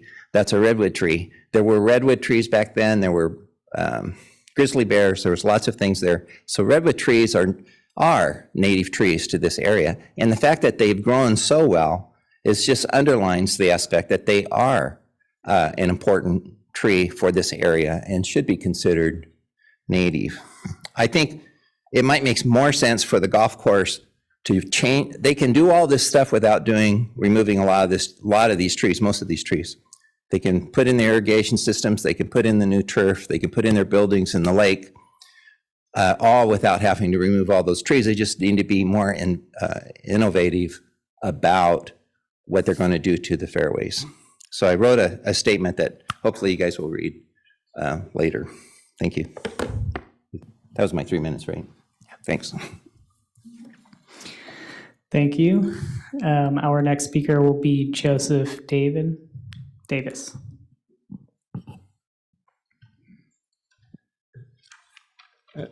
Thank you, Commissioners. I am a member at Sharon Heights, and I want to speak in favor of the project, but not as an individual, not representing the club. I started off this process not being involved in the golf course project at all and was against the idea of taking out trees. I am a tree lover, tree hugger, whatever you want to call it. And so I really questioned taking out as many redwoods, which I think are beautiful. But as I studied the project and look into it, what I realized, despite what people are saying here, to the terrain we have at the golf course, the redwood trees are not native. In fact, our founders of the club created a bit of an environmental disaster by going out and planting redwoods and tree. Yes, redwoods grow here, but near water sources, where the Palo Alto tree the gentleman talked about, it's right on the creek. They're in the foothills. But if you look at the native area around here, Stanford near the Dish is what our native area looks like. It's big grass fields with oak trees there. We had that kind of land, and to line up the golf course, we planted all these trees, which now have grown to be 80, 100 feet tall. Redwood trees suck water out of the ground at a rate so much higher than oak trees. And so what you see is we're having to pour water in the ground to keep alive trees that really shouldn't have been there. We're not taking out, we have 1,300 trees. We're taking out 200 and replacing the majority of those with oaks and sycamores, which are much more miserly in terms of water. And so to me, what we're trying to do is undo some bad decisions that were made before to put those in there. I would love not to take out a tree, but you can walk through the course, and we have with the town arborist, and see how many of these trees are just really in bad health because they're planted really close together. They're fighting each other for water.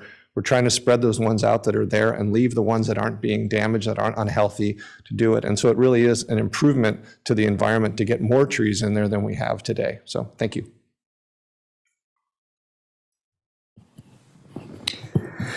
Thank you. I do not have any other comment cards at this time. I don't see any more online commenters that have raised their hand since. Okay, thank you so much, Mr. Turner, and thank you to all the commenters. It's really helpful to us to hear from folks in the public. So I'd like to bring it back to the dais and open up for any of the commissioners who would like to start discussing this project. And I know that we have a number of folks here who can answer questions both from staff and from the applicant. So who would like to start us off on this project?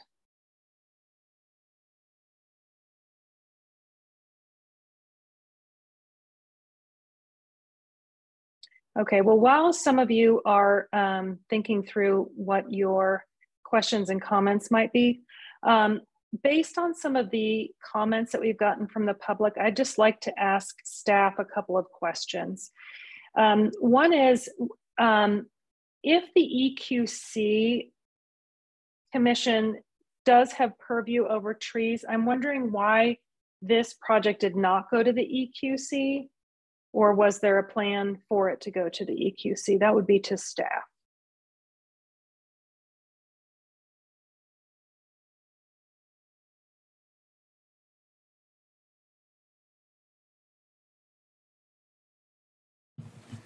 My apologies. Thank you for your question, Interim Chair Harris.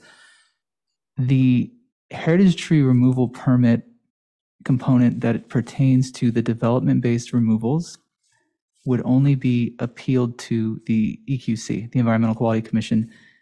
If it's appealed, it would go to a meeting with the EQC. Okay. All right, thank you for that. Let's see, I might have had another. Oh, another questioner asked, would there be more trees eliminated in the second and third projects that will be coming to the commission later? I guess that would be a question to the applicant. So the answer is no. Okay. All right, thank you. Very succinct too, succinct. Okay, could I, now how about the commission? Are we ready to have any discussions? Who would like to start us off with questions or discussions about this project?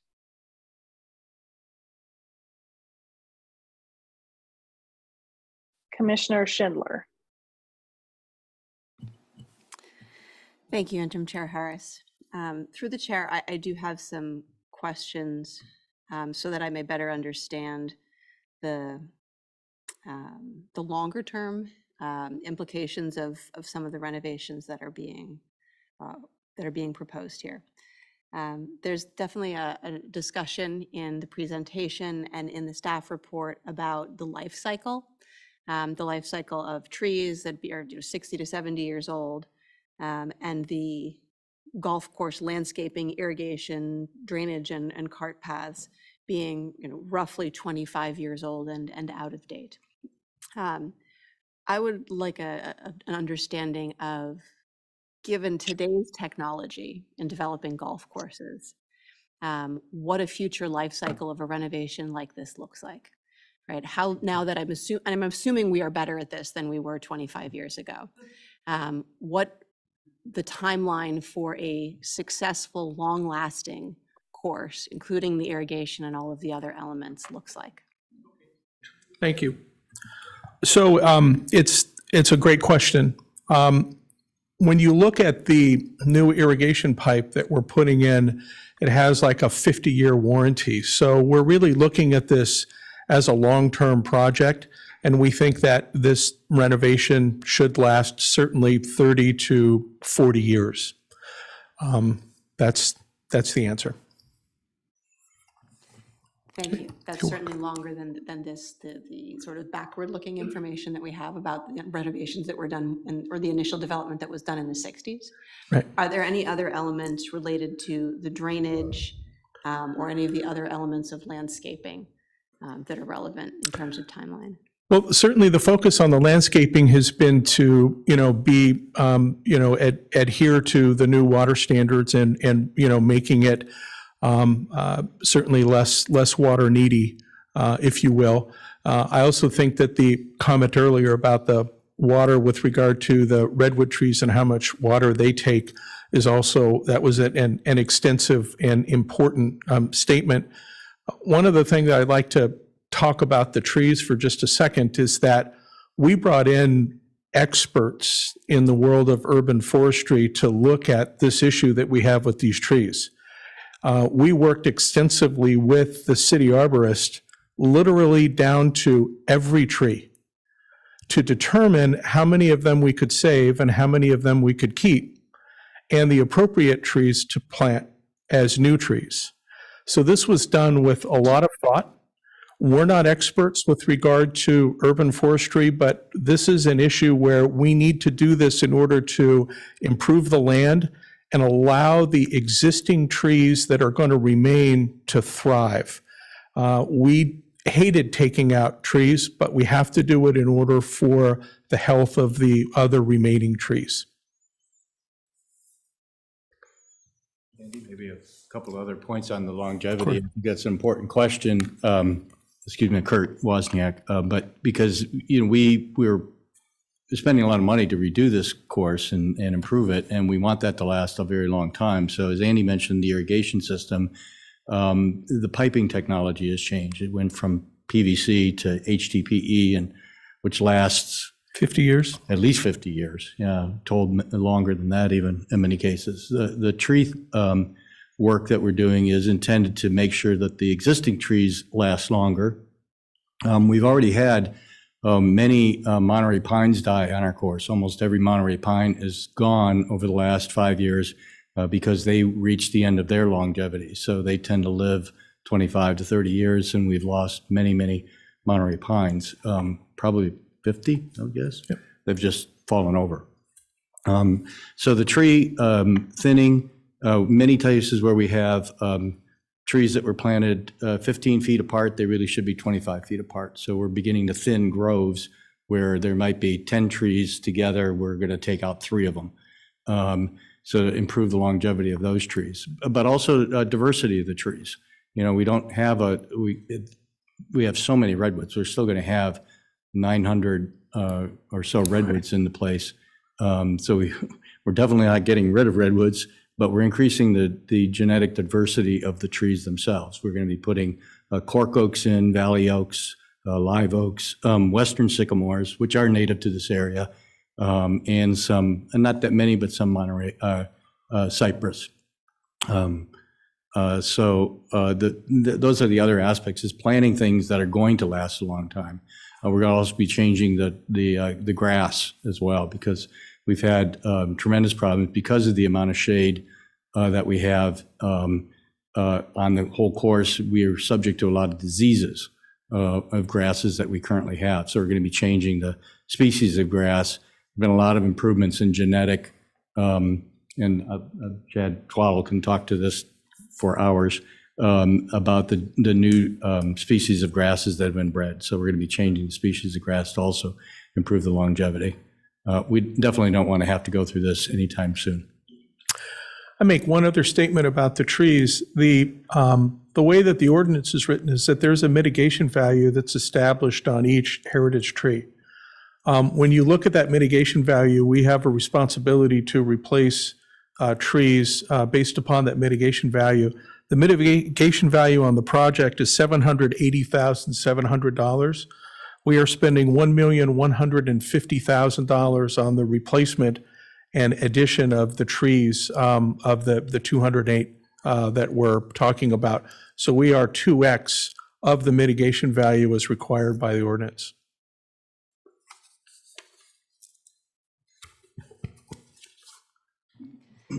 Thank you for all that helpful additional detail.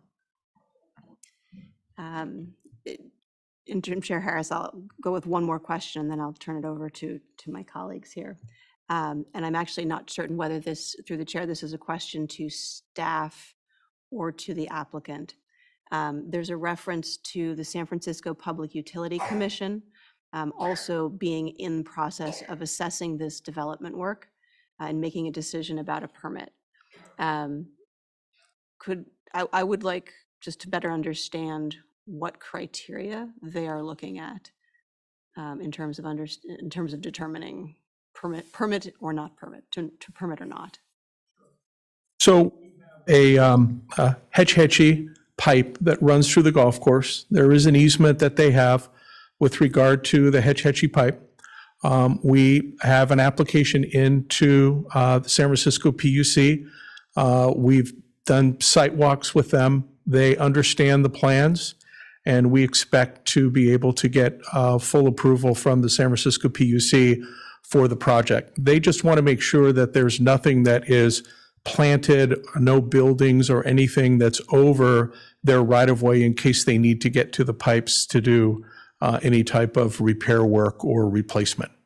And so far, we've adhered to the current right-of-way and easement that we have in place with them. Thank you.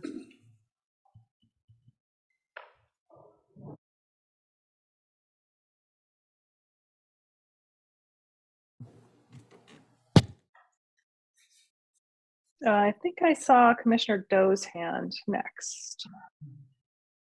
Thank you, Acting Chair Harris. Thank you, Commissioner Riggs. I just want to acknowledge the public's concern about the trees, which, and the presentation, Mr. Duncan, that you gave, I also wish that that had been in the staff report agenda packet. I think the information provided would have been helpful to myself and to community members. And to Ms. Headley's point about process, and this is not a criticism because you mentioned the extensive outreach, the meetings, the hours, the site walks, 100 people. But yet outreach is always like, if you could just reach everyone in the area that is affected or cared, and that is a very tall ask. But for me, I can empathize with community members because I'm one of those people who to read that 258 trees will be removed that are healthy, that are not dying. It's a tough number to swallow, although the presentation today was very helpful. And Mr. Davis, your very, very effective 3-minute explanation that redwoods are very thirsty and they are native to the area, but not necessarily to the geography of the site. That's all very helpful. But I think this is just a long-winded comment to say it's hard for us, for community members to truly understand the complexity of trees and in a short amount of time. not a criticism, just the challenge of how to communicate something of so much importance and interest to an entire community. Thank you, Commissioner Doe. I appreciate your comments. Well stated. Commissioner Riggs. Yeah, thank you. I have to agree that Commissioner Doe's statement was right on. I also expected, frankly, although I do have a rather long background with trees, I expected this to be, frankly, a more difficult meeting. It's a lot to ask to approve over 200 mature trees, and it is well over 200 to be removed. But I have to say, between the staff report and particularly Mr. Duncan's presentation, the case is very well made, and one can understand and be on board that this is a project of necessity. There were plenty of mistakes made in planting both civic and club locations. And many of us know that redwood trees need fog. They are a little bit altered in how they live once they find a lawn. Things go a little bit screwy. They grow awfully fast. It is by no means only this club which has planted redwoods too close together. In fact, I dare say it's rather rare that people leave enough room between trees that grow to this size. So on so many levels, I have to admit, I find this project is needed. It's well formulated. It's by all means well intended. Everything from the water storage to the water conservation to the long-term outlook on trees. And there will be difficulties. There will be construction, although I hope in the traditional manner of contractors, they will knock off at 4 o'clock, not at 5 o'clock. And give some peace to the neighbors for what will be a challenging 6 months. And then neighbors, particularly the HOA residents, will have to endure the fact that their trees got smaller. It's a little bit of a time warp, but they aren't being moved all the way back to 1962. Some rather well-sized trees are specified in this project. In fact, I might come by just to see some of the deliveries. because when a 72-inch box is delivered, it's a little bit of an event, and there are quite a few of them, as I understand it. So I am glad that members of the public came out to challenge the issues and that we were able to hear some response. I'm particularly swayed by the fact that the local Audubon Club and particularly the Sierra Club, which refers to this as a needed reforestation, are behind this project. I'm left without really any questions to ask or any challenges to make. So at this hour, I'm willing to put forward a motion to adopt a resolution and approve the use permit and architectural control, et cetera, for this project. Thank you, Commissioner Riggs. Commissioner Tate, were you seconding or did you have some comments? I was seconding. Okay, so can I, before you second, I was prepared to second, however, I just wanted to have the applicant talk a little bit more about preventing the errant golf balls for the slicer over to the street level, and the concern about the new trees that will be going into that area and how those new trees are going to prevent the golf balls going in when they are more bushy at a lower level, but not as tall. So if just a quick explanation of that, I think would be helpful from the applicant.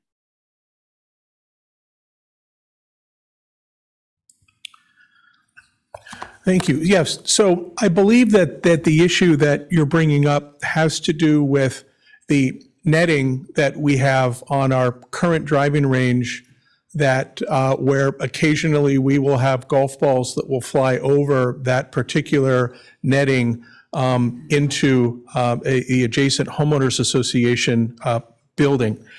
We currently have a 50-foot net up on our driving range. As part of the outreach that we had with the community, we found out that they were concerned about, more concerned than we thought about these balls. And we've actually come back and have put into place an action plan to actually increase the netting on the driving range, the height of that netting, by 25 feet up to 75 feet. As part of our trying to make sure that we're meeting the needs and creating a safer environment. The other thing that we're doing with regard to the renovation of the golf course is we're actually reconfiguring the driving range to be able to provide a little bit more space so that we can eliminate the potential of balls going into the homeowners association. So it was our intent to be able to come back to staff after we got this approval completed and apply for a permit to install a higher netting on the driving range. We are happy to commit to that now as part of the project. We don't want to do anything that would hold up the start of the project for April, because it's, as you know, it's very important for us to start on that date. However, if the Planning Commission or staff wanted to make this project and us increasing the netting condition on something like, final permit final inspection, we think that would be good, because then that'll give us time to get the drawings in to the city and get it approved and get it completed before the final inspection. So I believe that's... So thank you for that. I actually was more interested, thank you for that explanation, but I was more interested in the golf balls that are going on the street that goes through, I think it's the 3rd and 8th holes. Oh, yeah, 2nd and 8th holes. So sorry, 2nd and 8th holes. Right. Kurt, go ahead. Oh, yeah, I just was going to mention that one of the reasons we like those smaller, bushier trees between going onto the street in between is they tend to block balls. That's where the balls occur. If you have a giant redwood, nobody really hits up that high, so they're intended to help block balls going to the street. There's also other places on the course where we are planting pretty large oaks to block any errant balls, particularly around Trinity Drive area, which is our third hole, and a couple other places where we have to make sure that we have these 60 and 72-inch boxes placed correctly to help block balls. So. Okay, terrific. Thank you so much for that explanation. Let's get back to the dais, and we have a first on the table from Commissioner Riggs, and I think we have a second, assuming we still have the second from Commissioner Tate. Yes, you do. We do. Thank you. Okay, is there any other comment or questions before we move to a vote on this application? Okay, seeing none, let's take a vote on Commissioner Riggs' motion to adopt a resolution to approve the use permit and architectural control per the staff report. Commissioner Doe. I'm abstaining. Okay, Commissioner Riggs. Yes. Commissioner Schindler. Yes. Commissioner Tate. Oh, yes. Okay, and I'm also a yes, so that's 4 in favor, 1 abstention, and we have 1 absence, so the motion passes. Thank you so much to the applicant and staff for taking us through this presentation and this project.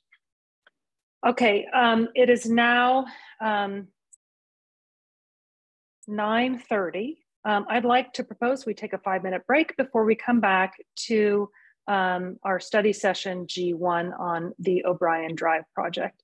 So it is, let's say we'll come back at 9:35. Okay, thank you.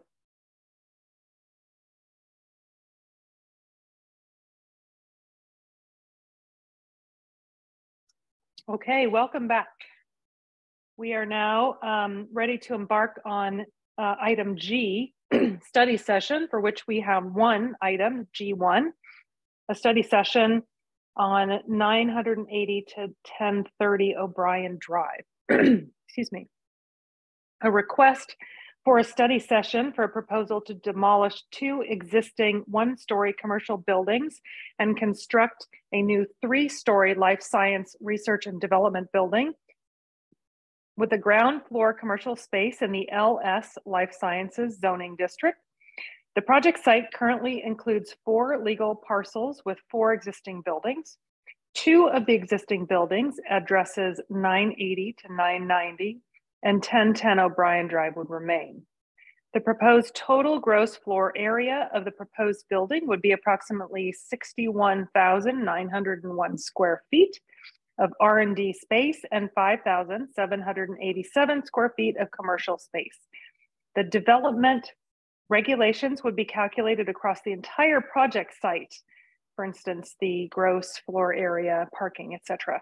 The total area of R&D and related uses, inclusive of the 2 buildings to remain, would be a floor area ratio of approximately 0.55.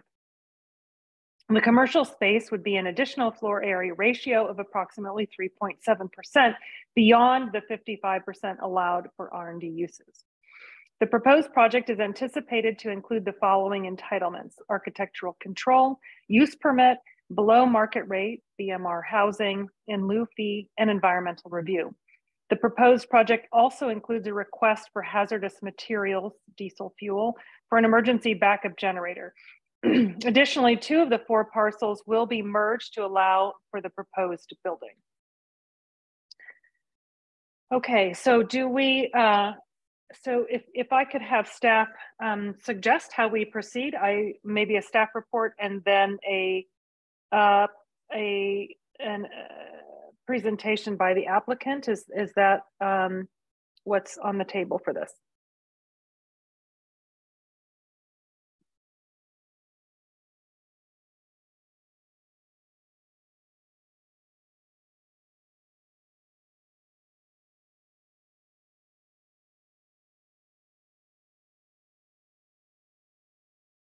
to staff.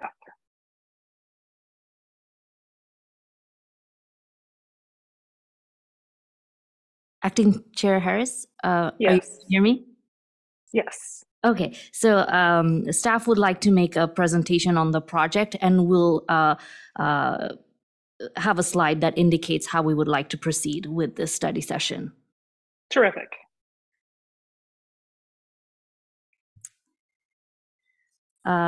Good evening, everybody. Once again, this is a study session for 980 to 1030 O'Brien. No action will be taken on the project tonight. Tonight, staff and the applicant team would like to introduce you to the project and receive feedback on the proposal. Next slide, please. So the recommended format for this study session is that staff will provide with a brief introduction to the project. There will be a presentation by the applicant team, some of whom are here in person and some of whom are joining us virtually. We will then take any public comments, then proceed to commissioner questions and feedback. Next slide, please. So a quick overview of the project and its location. The property is located north of the 101 interchange along O'Brien Drive between Willow Road and University Avenue. It is zoned as LS, Life Science Zoning District. Parcels immediately to the east and west are zoned as LS as well. Parcels to the north are zoned as LSB, which is Life Science Bonus. Parcels to the south are residentials located in the city of East Palo Alto. The project consists of 4 contiguous parcels as marked on this slide. Next slide, please. So this is a rendering showing the front of the proposed project facing O'Brien Drive. Based on the orientation mentioned in the staff report, this would be the northwest corner. More details about the project will be provided under the applicant team's presentation. Next slide. So the anticipated actions for this project, as already mentioned, would be architectural control, use permit, environmental review, below market rate in lieu fee, agreement, lot merger, and heritage tree removal permits.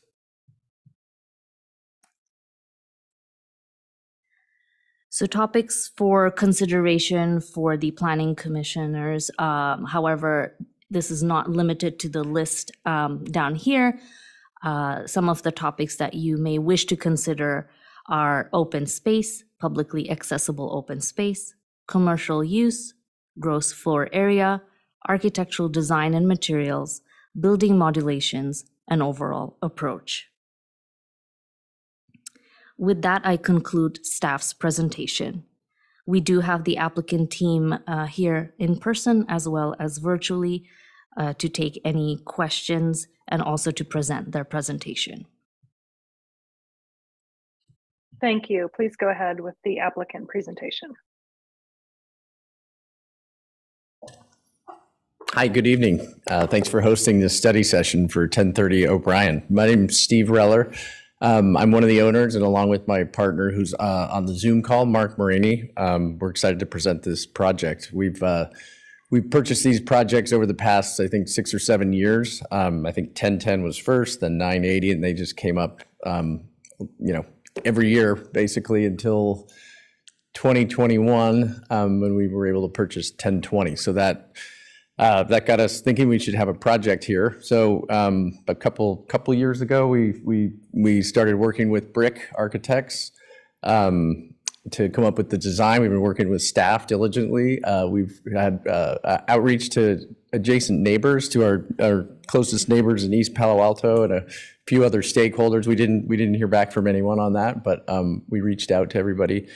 And so here we are tonight with what I think is a really beautiful building for O'Brien Drive. But I'll let Brick take it from here.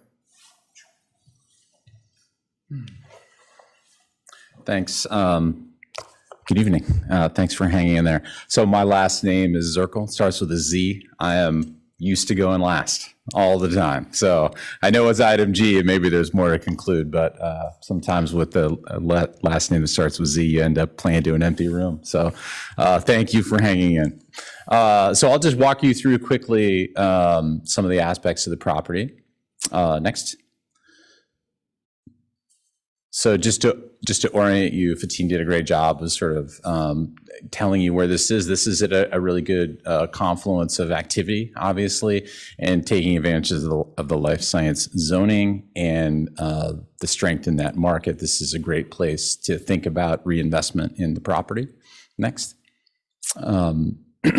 Highlighted here are the four buildings, 980, 1010, 1020, 1030. We've highlighted the 1020 and 1030 buildings, which are intended to be raised to make room for the project site. So the entirety is highlighted there in purple. So it's a campus of ultimately 3 buildings, 2 existing and then 1 proposed, along the length of O'Brien and also straddling a residential neighbor to our south. Next. Just to remind you of what the general look and feel of the neighborhood is. It's populated next with low-slung industrial buildings, predominantly concrete tilt-ups on the site and throughout the neighborhood as well. Next. So this just gives you a sense of sort of what's there. 2 of them are fully leased. That's the 980 and 1010 building, and the other 2, as I'd said, are going to be demolished. Next.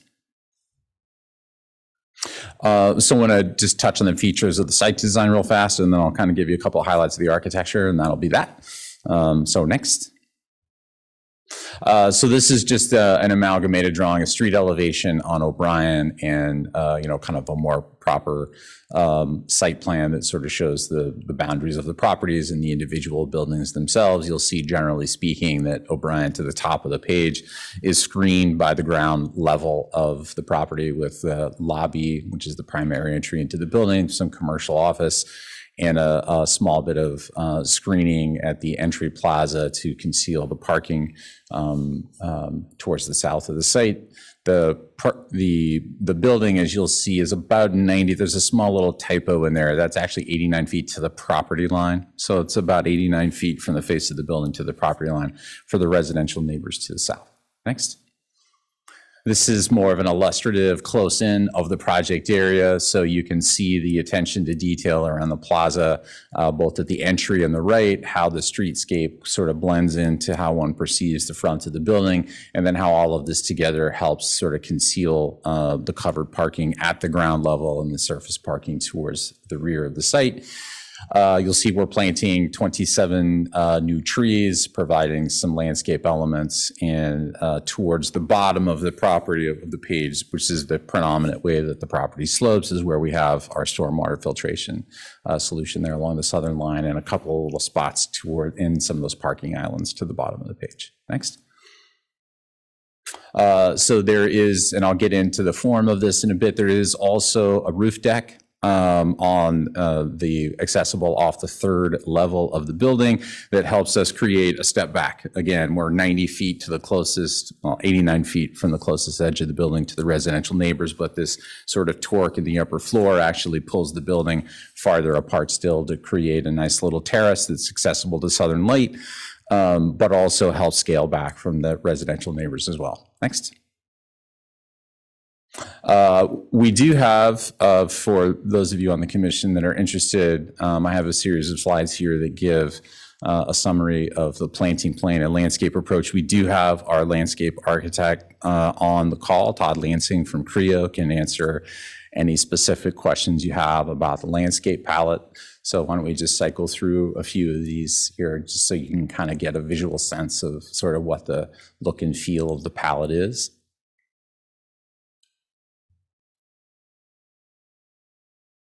Next. Next. Okay, next slide. So, Commissioner Riggs, you may remember, it was a little over 4 years ago, we got 725 Oak Grove, now addressed 1200 Chestnut, entitled and built and leased now. It's across the street from Coffee Bar. You and I had a really fun conversation about how we applied the massing modulations and the entry design requirements in the downtown plan. And I've always had that in my mind. And when I thought about the next chance I get to design a building in Menlo Park, I was going to sort of think about how we might further the thinking of what those kinds of form-based regulations are intended to create. So what's on the right is a summary of what's in the code in terms of the length of facades that are available, the modulations and setbacks that you need to provide. And so what we were trying to do was come up with a really simple movement plan that could create forms which bettered the intent of what the zoning outcomes were supposed to be. So instead of creating minor setbacks and minor modulations, by taking that third level and torquing it a bit, we created two little fun outdoor spaces, created some space between us and the residential neighbors. But what we also did is created an interesting interplay of that part of the building which comes forward and that part of the building which recedes back to create some really interesting modulation in the facade that we think goes a long way to not only meet the spirit, but exceed the spirit of what's in the code here. Next. So here are a few renderings that sort of show how that works. So that third floor tilting in the way that you saw it on the illustrative rooftop plan creates a stepped entry, an outdoor plaza, and a primary forward-facing front door for the building. You'll see the lobby itself is sort of a nice little double height experience there that sort of acts at that hinge between the second and third floor. And when you look up at the underside of these soffits, you'll see that this is a clear cedar, right? So it's a really natural and warm material to look at from the sidewalk. And that torquing of the floor plates actually gives that sort of level of modularity and modulation that gives us the ability to use that material in a fun way and create a real statement along O'Brien. Next. Now, this is on O'Brien looking back in the other direction. And so, again, one of the other benefits of that sort of torqued approach to the third floor is that viewed from any corner, the building changes and morphs. So it's not a static box on the site. It's actually something that feels quite vibrant and quite alive. And also is a practical way for us to provide usable outdoor space for the tenants, but also create moments at the ground plane that are interesting. What you see here is the landscape palette in the foreground, but the commercial space at ground level that in part helps shield the parking at the southern end of the site. But it looks very different from the other end of the property too. So we feel like it's alive in this way. Next. This is a view on the south side toward the southeast looking northwest. Again, you really get to see that moment where if you're in the parking lot, this is where it pulls you in towards the front door. Next. And then at the other corner of the property, our neighbors, residential neighbors, are to our right of this frame. And then we're looking back about how that torque on the third floor actually does create that step back that I was describing that gives way to the terrace of the third floor, but just helps us recede a little bit from our neighbors as well. Next. This is a view from above that sort of encapsulates the overall massing and form of the building and how it plugs into the neighborhood. So from a scale and look and feel standpoint, we think it plays with some of the strong rectangular geometries of those industrial buildings are there, but puts a little twist, quite literally, to give it some interest and purpose. Next. Very simple palette of materials. This is a unitized glass curtain wall with bird-safe glass throughout. Also variegated composite panel. I did a project in Palo Alto nearby. Some of you may have seen at 385 Sherman. It's Visa is the tenant in that building, so it's off California Ave. We use the material there that we're proposing here. It's called Fiber C. It is a glass fiber reinforced concrete panel, so durable, nice, and it also has some tone and texture differences that you can get in the manufacturing of that panel that helps bring the surface of the wall to life. So it's not flat looking, actually. It actually has a lot of richness to it. And it's a panelized rain screen system, so it's actually quite a good and capable facade material as well. So those elements of the stair towers and stuff that you saw there, that's where we're using that. And like I said, on the underside of the soffits, we have clear cedar. Next. And just real quick here, just to sort of show you that how everything sort of comes together before I sign off next. Again, commercial space and lobby facing O'Brien, sort of, let's say, widened sidewalk and public plaza towards the front that faces the commercial space. Entry plaza with some very interesting landscape forms, benches, seatings, planting that our landscape architects on the call has come up with. Loading to the back, parking to the back. This is a very friendly and forward-facing proposal, we feel like. Next. And then really efficient floor plans too, surprisingly, even with the building that twists next. These are actually pretty designable, pretty tenantable spaces too that we feel strongly will do quite well for research and development clients that'll ultimately come in and lease this space. Next.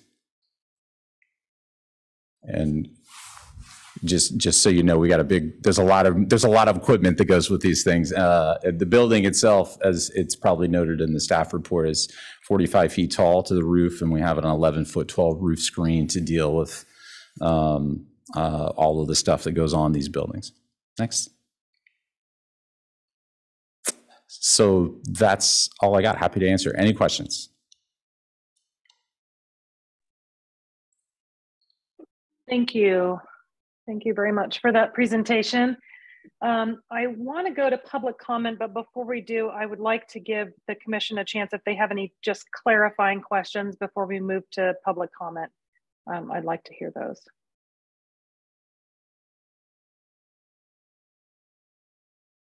Okay. Seeing none, let's go to public comment on this item. Do we have any attendees who are interested in speaking? Yes, thank you, Acting Chair Harris. Once again, if you would like to give public comment, please click the raise hand button at the bottom of your screen. If you're participating via Zoom, if you are participating in person and would like to give public comment, please fill out a comment card and hand it to me.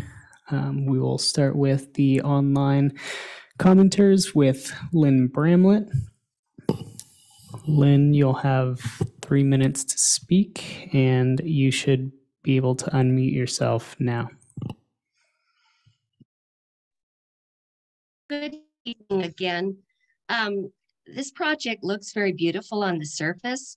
However, I think we need to better understand as a community the risk to the public through hazards associated with these kinds of facilities that are, and I'm talking about life science, that are not addressed in the safety element, the environmental justice, or the municipal code.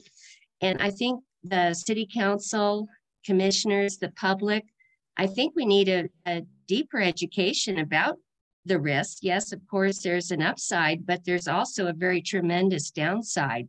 And I speak based on some information that has come recently as part of the Sierra Club focused seminar on the topic, and my own beginning to understand this more. You know, I admit this is new, but I think we all can recognize, even with COVID and, you know, kind of the still continuing discussion as to how that brought about, how quickly something could be out there in the public domain and causing lethal damage. So based on my preliminary looking into this industry, it may not necessarily be all that regulated. I mean, yes, there are regulations, but that doesn't mean they're followed. So I think there is a very serious potential risk, and especially when these are located in near residential neighborhoods.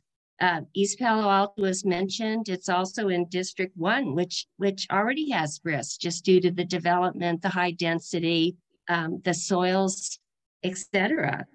So I ask as part of this, if this is being proposed, and there was nothing that I saw in the staff report about the industry itself and any of this background detail, I think there should be a much, much deeper conversation about this before these projects advance. Because once they advance, I'm based on, again, my preliminary research, and there's a lot more I want to look into here. They may not be able to kind of roll that permit back later on. So I think all that ought to be considered and a lot more done. And I probably will follow up with you with a deeper memo on the topic. Thank you. Thank you, Lynn. Our next speaker will be Pam Jones. Pam, you should be able to unmute yourself now. Good evening, Interim Chair Harris, commissioners, staff, and presenters. This is Pam Jones. I'm a resident in District 1, not too far from this project, as well as all the other projects that are about to happen in this same area. I sent in a comment, but I have, as always, a couple of more questions or concerns. And so for example, what is the purpose or the benefit to this project by merging the buildings? Which leads me to the next thing, and that is the daylight impact. I'm only 358 feet from the three-story building, and I no longer can see the sunrise. My entire eastern view is gone. So I wonder what's going to happen to all these people along Alberni. The outreach, I know it's a challenge, but how was it done? Did you consider doing door knocking or at least hangers or flyers to the residents? Things that are mailed, text messages do not always reach the attendee. And text messaging or emails assumes that everybody has a smartphone or a computer. So the other thing that I'm wondering, and this is along the lines of Lynn Bramlett, and that is the waste hazard concerns. We know that East Palo Alto and that the Bellhaven portion of District 1 has traditionally had the highest impact of hazardous waste, as well as the impact of traffic. So I think that we really need to look at that, and we need to look at that in looking at all four of the projects that are over there. Doing projects in isolation doesn't give you any information. Again, thank you for allowing me to speak and for the hard work that you are doing as a commission. Thank you.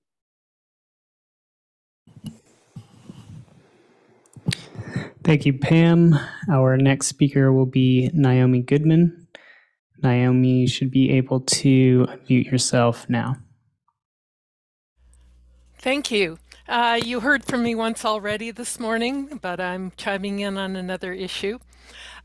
We have heard a lot about the appearance of the building, which I would have to say is a very nice looking building, but nothing about what the building will be used for.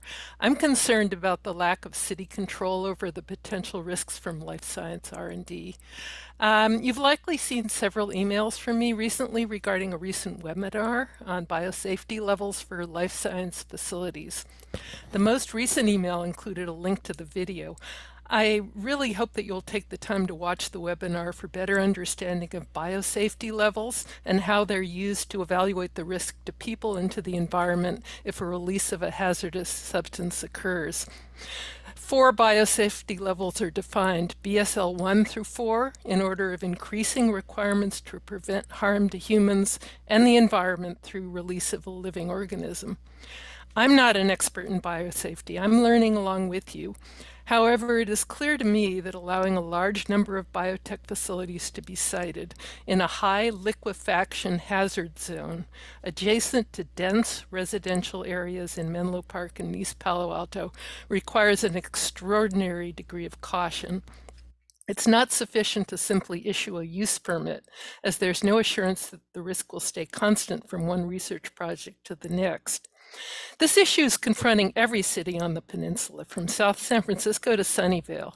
On March 7th, the San Carlos Planning Commission made the decision to ban BSL 4 level research entirely and to require BSL 3 labs to apply for a conditional use permit and to undergo annual inspections. You can see a report of this in the San Mateo local newspaper. I urge the committee to consider placing a temporary moratorium on approval of any additional biotech projects unless the applicants agree that no BSL-3 or BSL-4 research will take place. Thank you.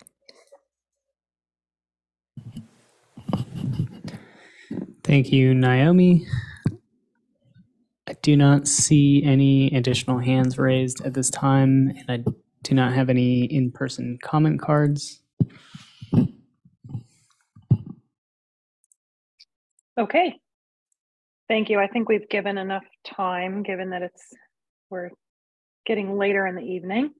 So I think we can close public comment and bring this project back to the dais for comments from and questions from commissioners. I know please let me know who would like to start off on this project.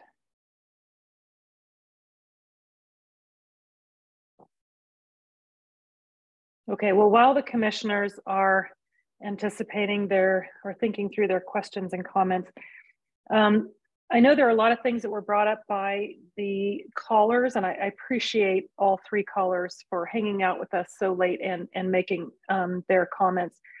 I wanted to ask a question just about the process of merging these properties. It was a little bit surprising to me that we are going to merge the 4 properties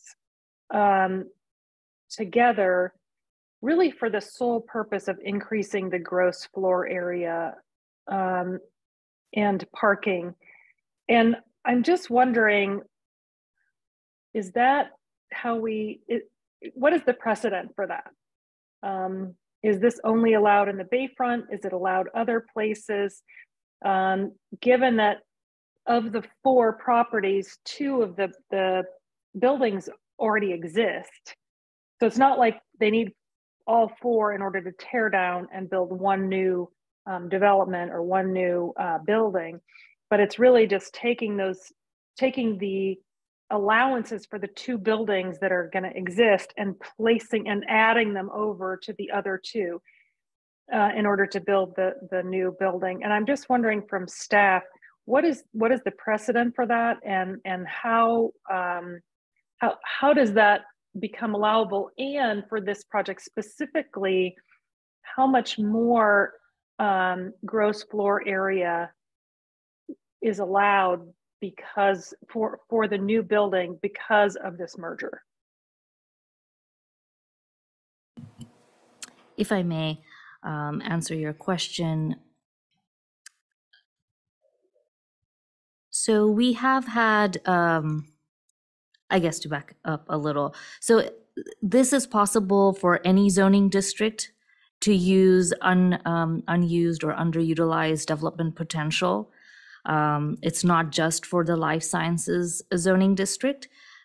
We have seen this in other projects.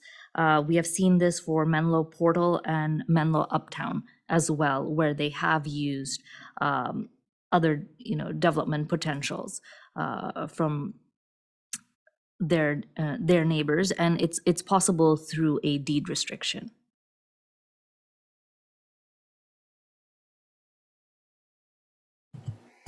And for the second part of my question, what is the increase in gross floor area ratio for this new building based on what is allowed for the other 2 buildings? So to answer that question, I did quickly try to see what the lot size would be when lots 1020 and 1030 are merged together. The lot size approximately would be 92,400.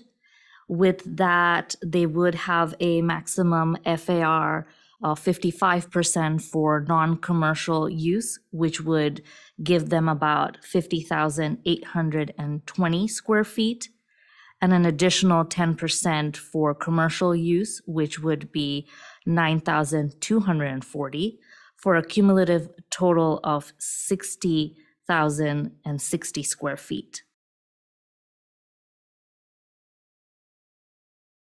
Okay. All right. Thank you.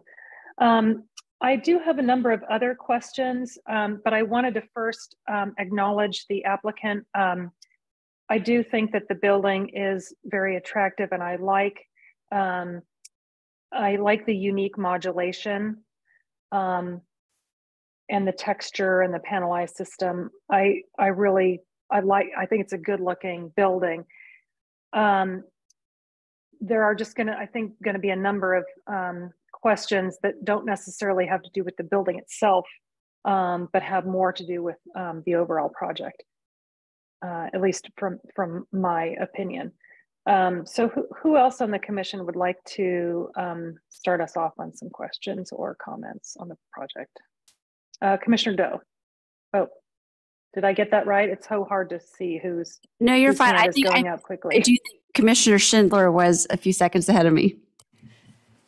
Thank you, Commissioner Doe. I would love to just have the opportunity to build on the exact question that Chair Harris asked, because I also have some clarifying questions trying to understand the approach of using the allocations associated with 4 parcels, specifically in the development around those 2 buildings. So thank you for clarifying that it was a deed restriction that was the mechanism for handling this. My question, I'll try and sort of lay out a few questions and then pause. So my understanding then is that it would not be, because it's a deed restriction, it wouldn't be possible to dissociate the units, the 4 parcels going forward. So these things are merged in perpetuity. I guess I'll just ask that is the first question. Is that correct? If I may, yes, that is correct. Okay, thank you. Through the chair, I'm sorry. I just want to provide a clarification. So the 2 parcels are merged in perpetuity. The other 2 parcels are just transferring development rights, and then deed restrictions for those 2 parcels would prevent them from trying to use the development rights that they have transferred. So overall, for the 4 existing parcels or 3 proposed parcels, there would be no increase in what like gross floor area they're allowed overall.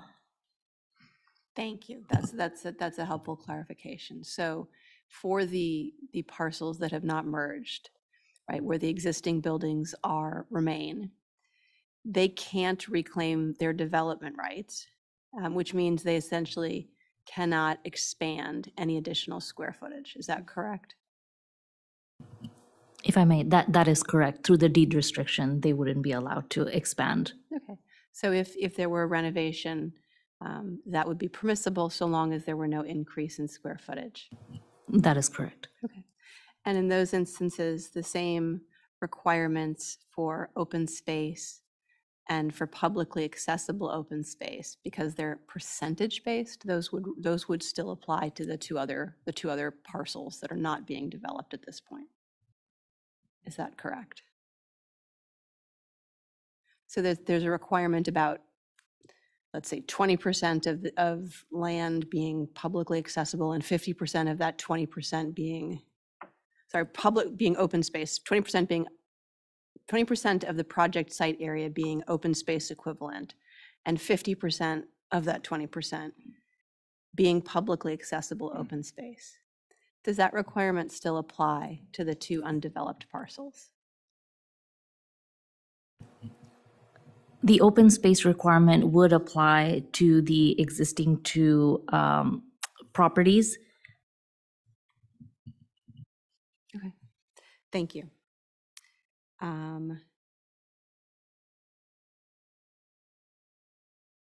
I think those were my questions, Chair Harris, that specifically built on your initial question. I'd love to hand it over to Commissioner Doe to sort of run with the next line of questioning. I do have some more for later, but go for it. Okay, thank you, Commissioner Schindler. Chair Harris, that's okay. I'll go ahead with my questions.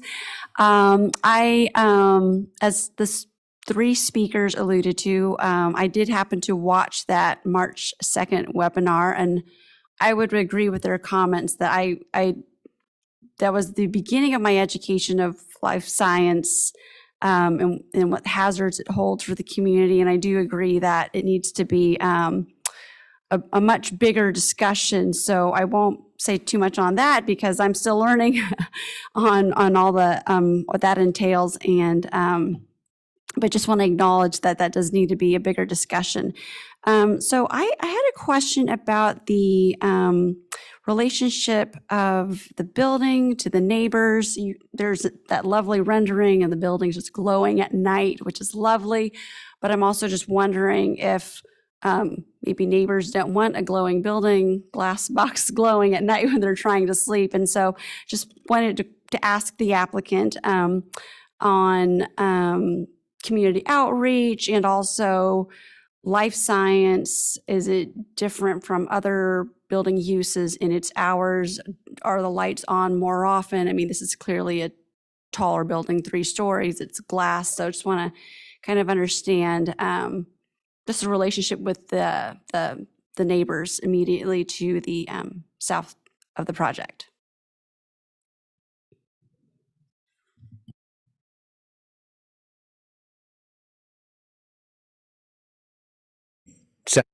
We did send letters. I don't have emails or phone numbers for all those neighbors, but you know, in the letter we described the project and offered to have individual meetings, and just didn't hear back from anybody. So we're not sure how they feel about it. We just haven't heard back. In terms of hours of operation, I don't think it's any different than a regular office, but it probably not all the lights on. That was just to make it look beautiful, but who knows?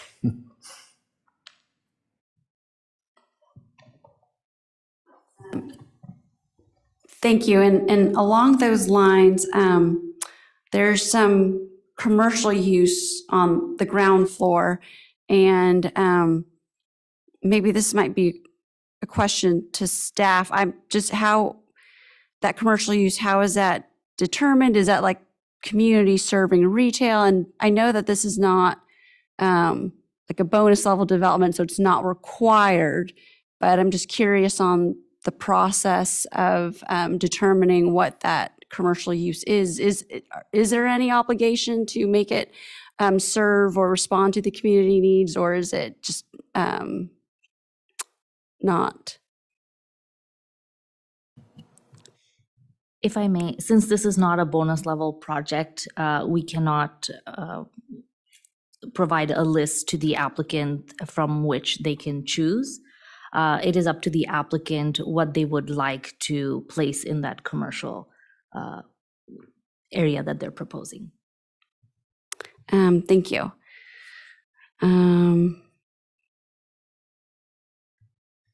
did have one more question about the, I've heard this many times before, but the use of fossil fuels in the buildings. About a year ago, one of the first buildings, when I first started serving the Planning Commission, it was also a life science building, and that was where I learned that there was a exception to the all-electric new construction rule for space heating for labs. And I did see in the staff report that this project will also intend to use natural gas for the space heating. And given that it's been a year, I just wanted to check in. Technology changes, and through the chair, just wanted to check in with the applicant to see, just push a little more, push back on that. Is it possible these days to use the all electric construction for lab space heating? Just like to pose that question. Yeah, no, it's a great question. And the answer is that it's evolving technology. So the thing that drives the gas for the purposes of the labs is wholly dependent on the number of fresh air changes that are needed to maintain a clean environment. So just as an order of magnitude, it's about 8x more than the standard changes for an office building.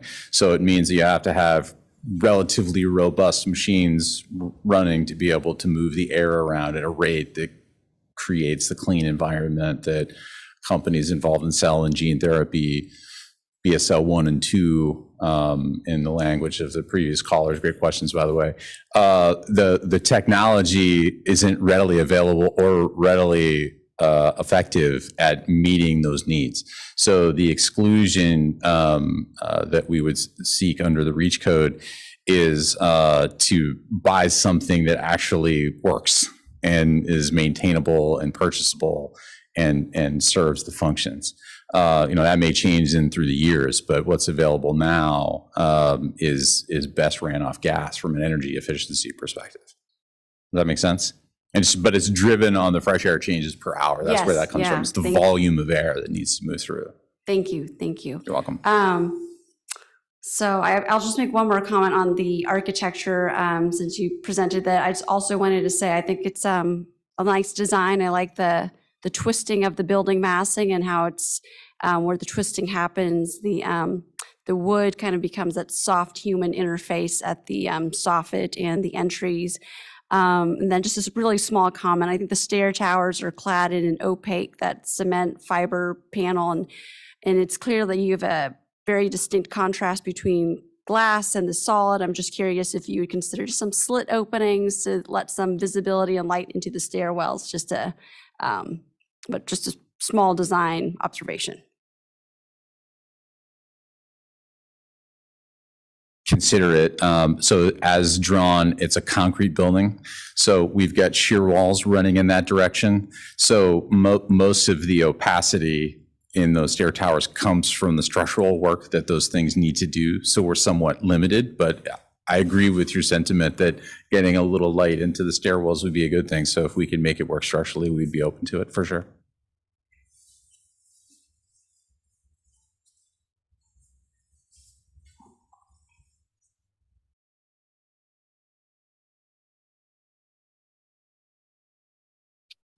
Okay, are there more questions from commissioners? I have some, but I want to make sure that I've reached all of you to the extent you want to speak at this juncture. Commissioner Riggs, is that your hand up? It is. Okay, Commissioner Riggs.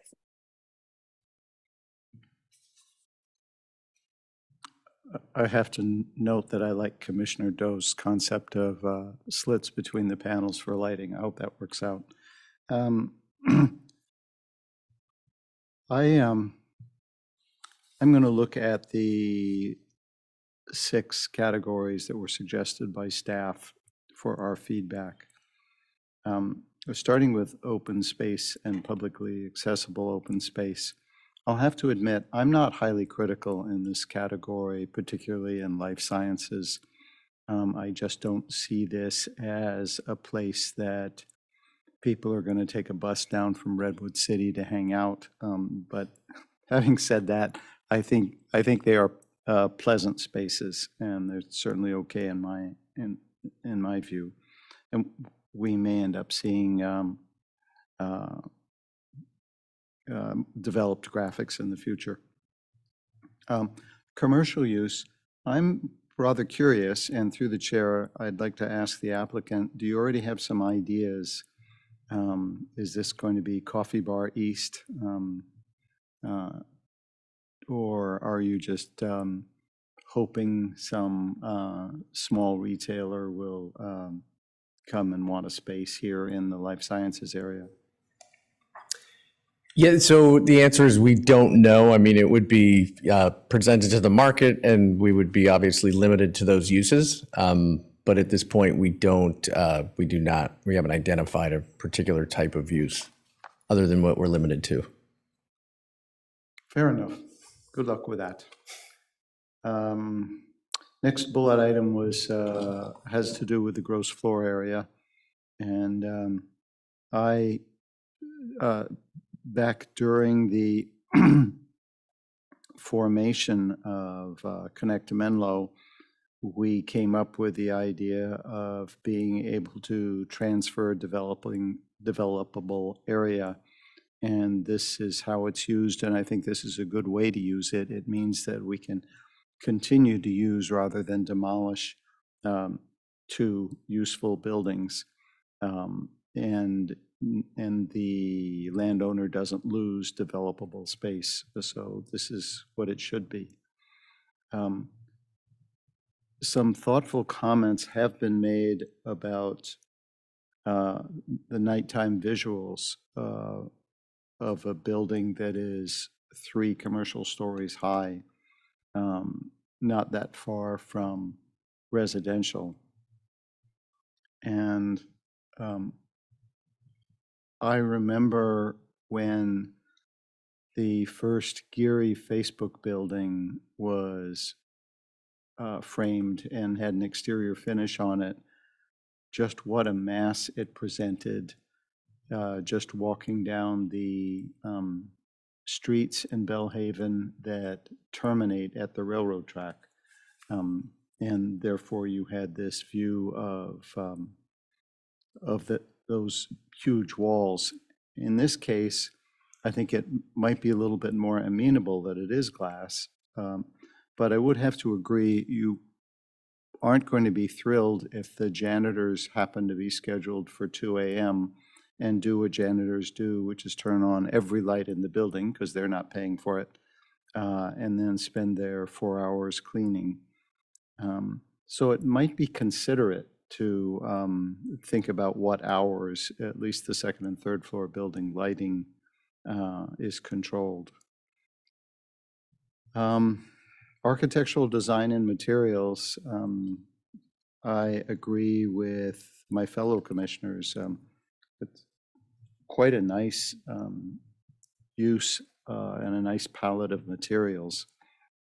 I'm already looking forward to seeing how the entry is developed. I guess that's on the east corner. Hoping that there is a fairly profound contrast in tone to really feel that cut away from under the second floor. I'm also hoping that the second floor dominates as the outline of the building, which I think it will. I can't help but be a little self-conscious of the mistake Menlo Park made 40-some years ago in permitting the Schwab building on El Camino, which, falling out of the grid and being close to the street, turned out to be a mistake. I don't think this is going to be that problem.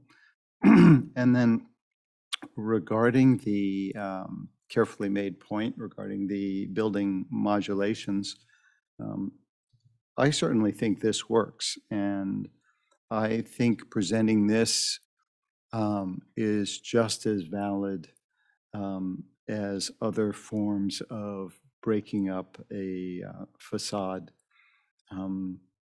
particularly since the one facade that really runs through the length is something like, I'm guessing, 30 to 45 feet up in the air. I think this will work nicely.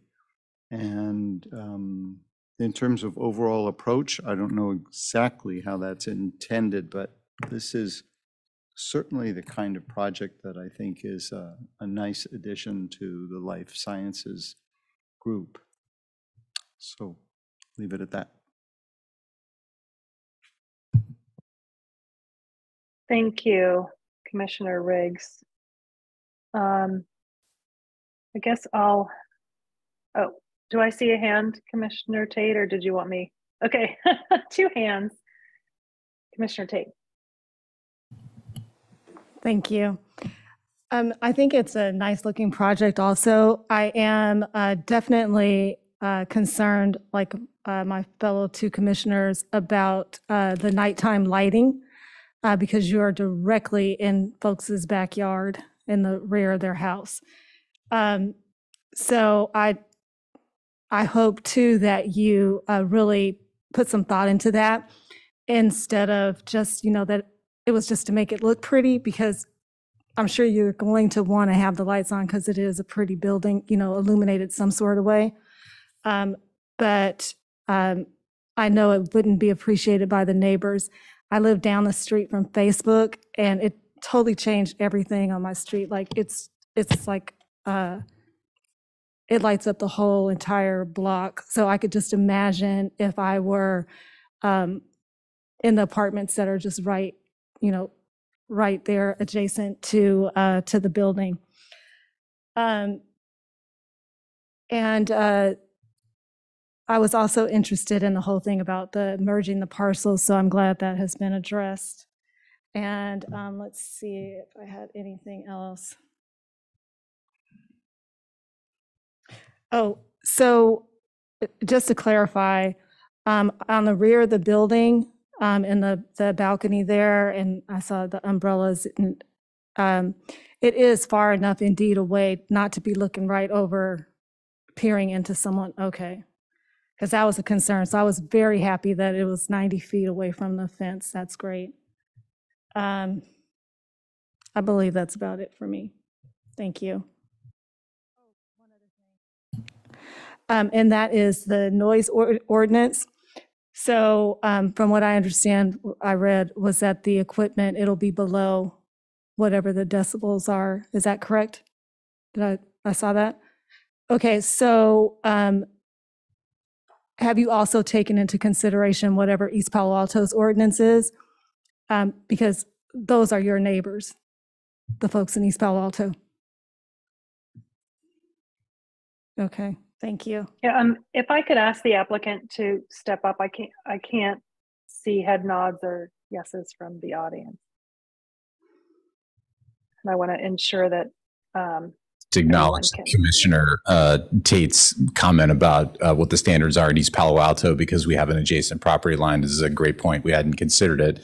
I would assume that it's probably somewhat similar in terms of noise transmission. So, but we'll definitely double check the acoustics report that we've got prepared for the project just to ensure that it complies there as well. That's an important relationship there, of course.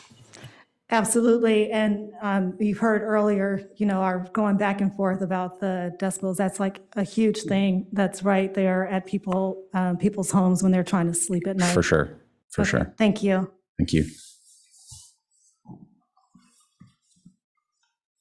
Thank you, Commissioner Tate. I can't see the dais.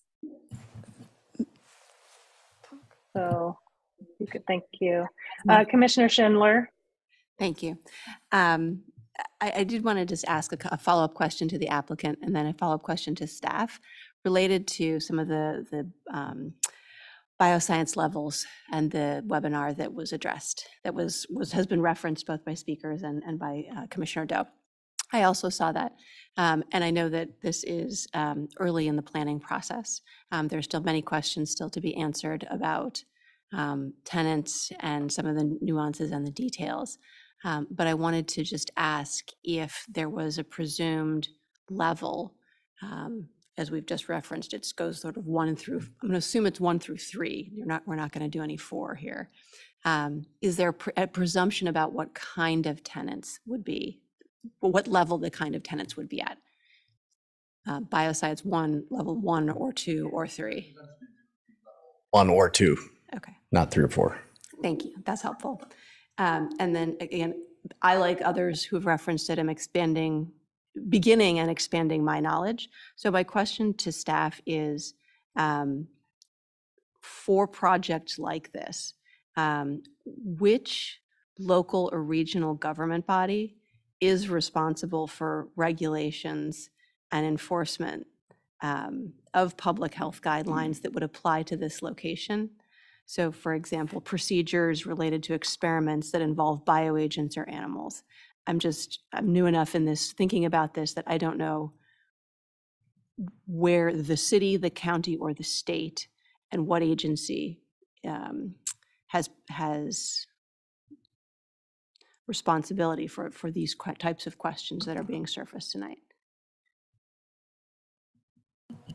If I may, through the chair, so hazardous materials require an admin permit with the city. So when the tenants have been selected, they would need to go through the admin permit process in order to occupy that space, depending on the level of hazardous material that they will be using on site. And this would be reviewed by the fire district as well as the county. Thank you. So in that definition, if I may, hazardous material, how does hazardous material relate to bioagents and the various components of experiments, including chemicals, bacteria, animals, reagents, things like that? I don't necessarily consider those to be hazardous materials. They're scientific materials. They're elements, critical elements in doing research. Are they included in the definition that and the regulation that you were just talking about?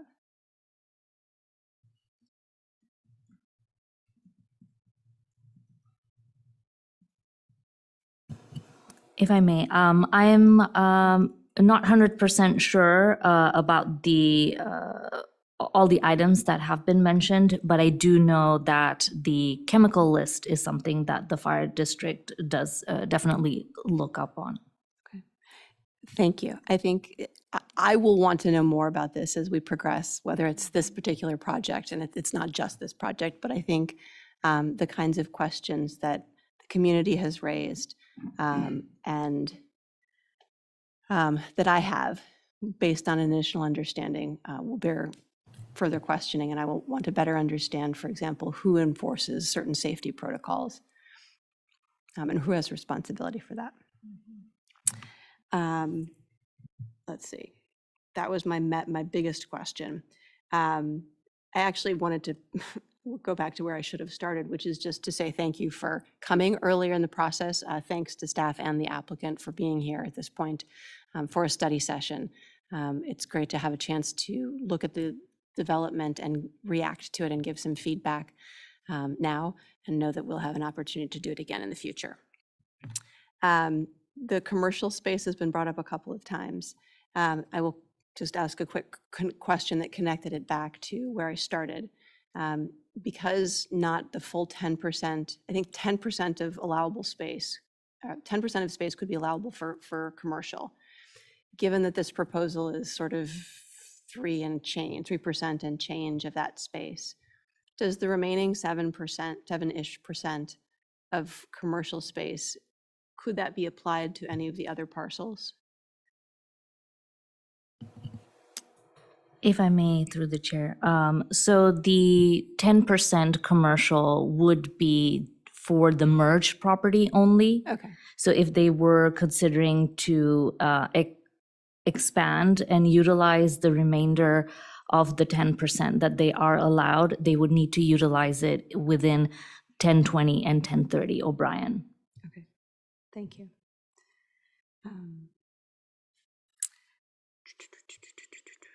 If I may, I would like to clarify Commissioner Schindler's question. I believe the hazardous waste is regulated through the fire district, and life safety, and a commenter had mentioned liquefaction. That would be all taken care of through the building permit, as the building code regulates all those.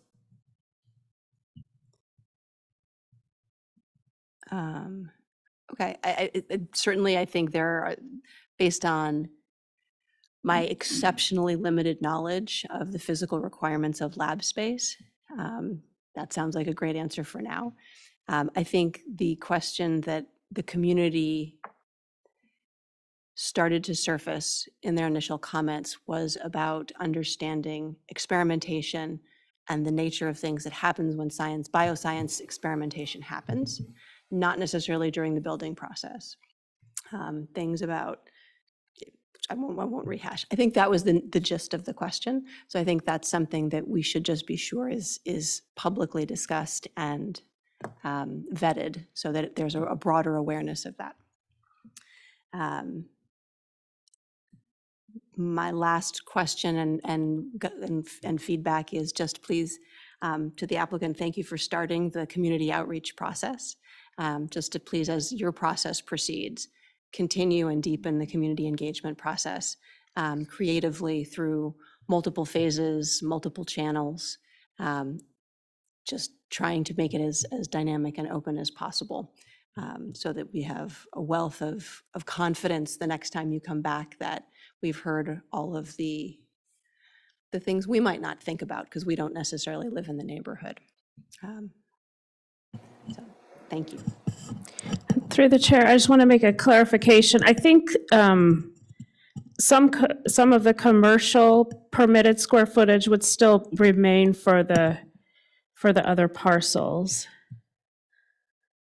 I don't believe that's all used up on the for the new building. But we can look into that a little more closely. Thank you.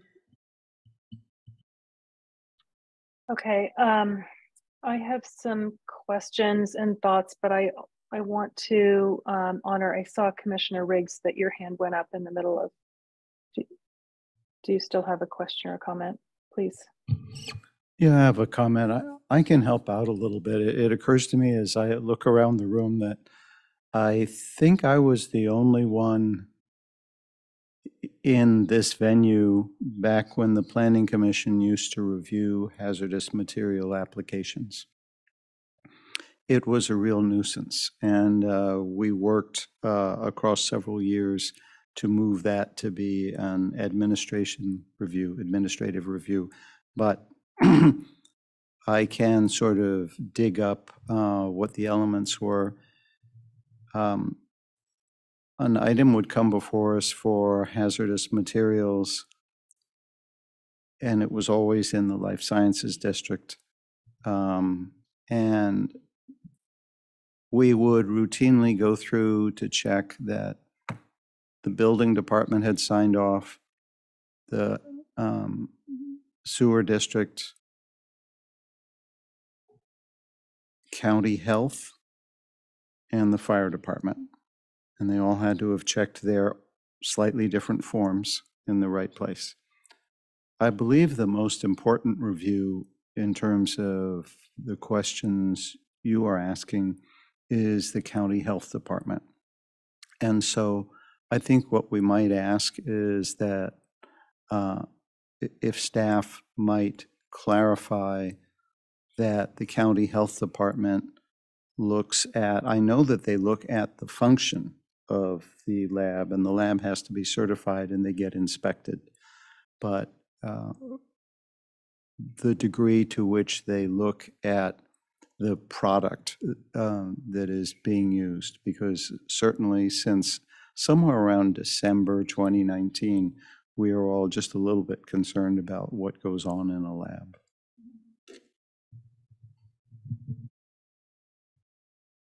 Oh, thank you for. As long as I've got the microphone on, I did skip over 3 or 4 things earlier. And if you'll indulge me, maybe 2 or 3 minutes, I'll do that. I wanted to note in terms of the architecture that I appreciated the clear sense of entries, because we do from time to time get a building that practically calls for a monument sign out there with an arrow on it. And that's always the greatest embarrassment, I think, to an architect. And there was also the issue of gas heat discussed earlier.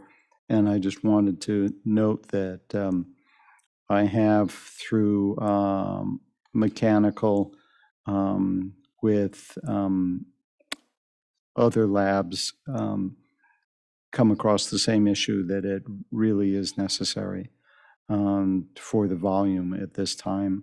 And I also can't help but note that a lab can be a more serious place to lose power than, say, a conventional office building. And 2 weeks ago to have been without, I mean, I threw out everything in my refrigerator. I do not want to think about what goes on in the refrigerator of a lab after 48 hours. So there are definitely some utility differences there. Just my 2 cents.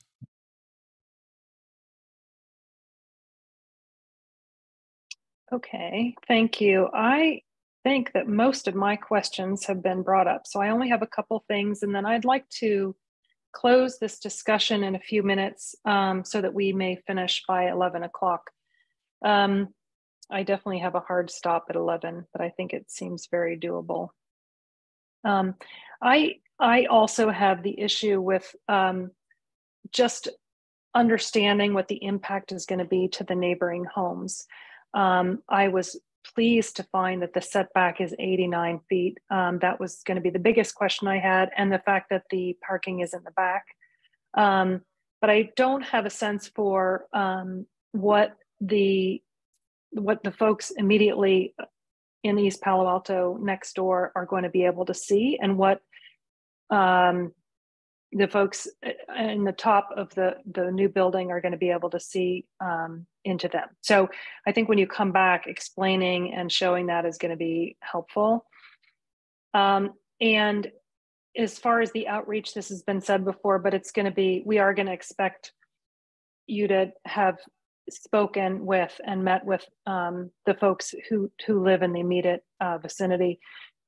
And there are a number of different ways you can try to reach them. And I think that you're going to need to employ more ways because we're going to want to make sure that they are fully engaged. There were a number of things that were brought up that haven't really been brought up as much before. We talked about BS1, BS2. I was glad to see we don't have any 3 or 4. I don't know how that is mandated within the project. So I'd like to figure out how we can do that. We also don't really spend a lot of time talking about the fact that all of these buildings are in the liquefaction zone, and that some of them are even in the high liquefaction zone. And so the robustness of the foundation that can withstand a higher force resulting from an earthquake beyond the force that would be required for a non-liquefaction soil is going to be really important. And I guess I have a question to staff. I realize this is more in the building phase, but do we have more robust requirements for building development that happens in our liquefaction zones than we do not in the liquefaction zones? It looks like most all of the properties to the east of 101 and a few properties to the west of the 101 freeway are in that zone. So from staff, if you could talk a little bit about what the requirements are for buildings that are the foundations in those areas. If I may, so those would be looked at, as mentioned, during the building permit stage against the building permit or building code, rather. But I guess my question is, do we have different requirements for buildings that are in these liquefaction zones?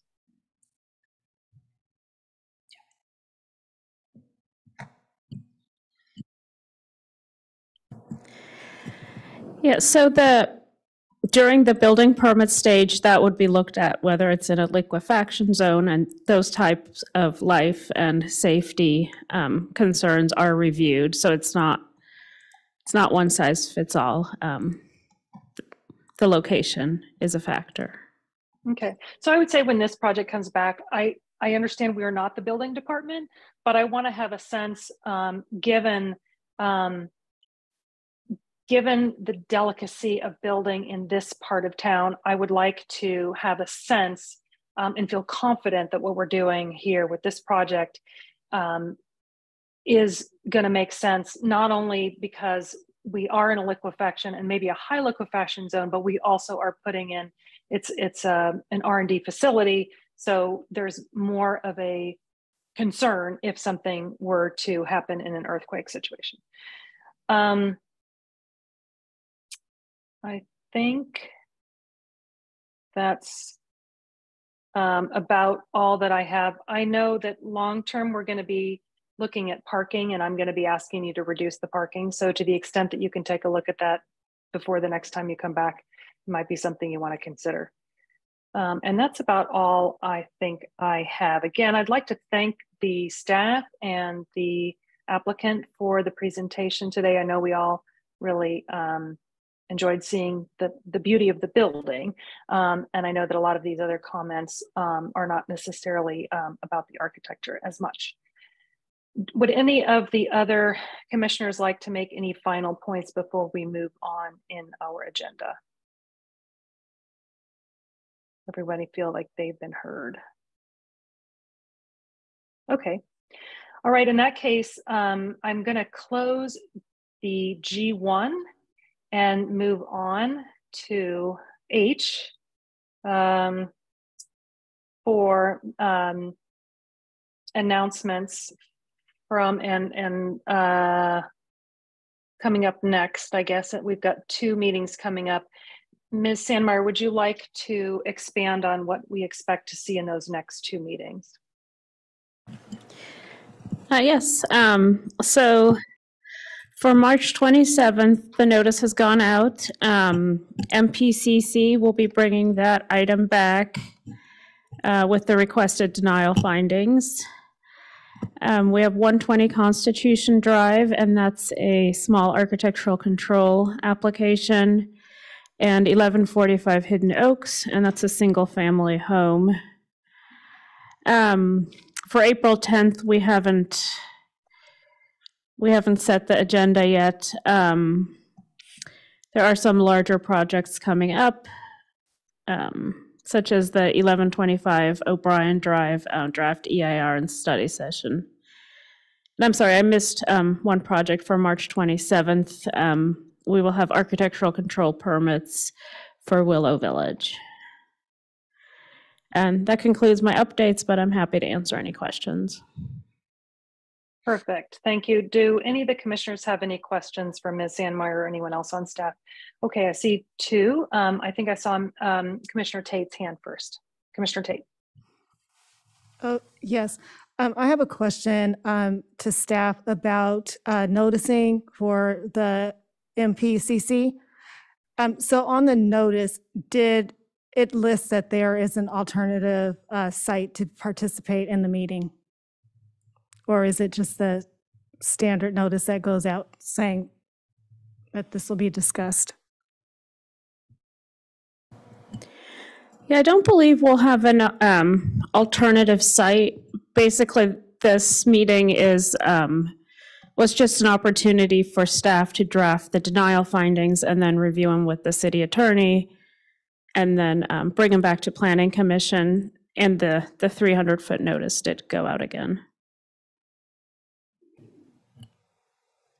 Okay, so so there won't be a remote site this time. Thank you.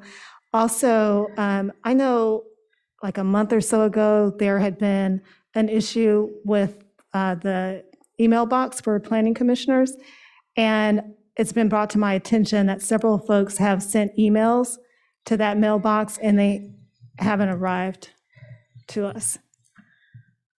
So I don't know if maybe there's the weather has caused another glitch or something. Sorry, is this the Planning Commission, the main address? Yes. Okay. So I don't know, maybe we better take a look at that. Thank you. Okay. Okay, and Commissioner Doe?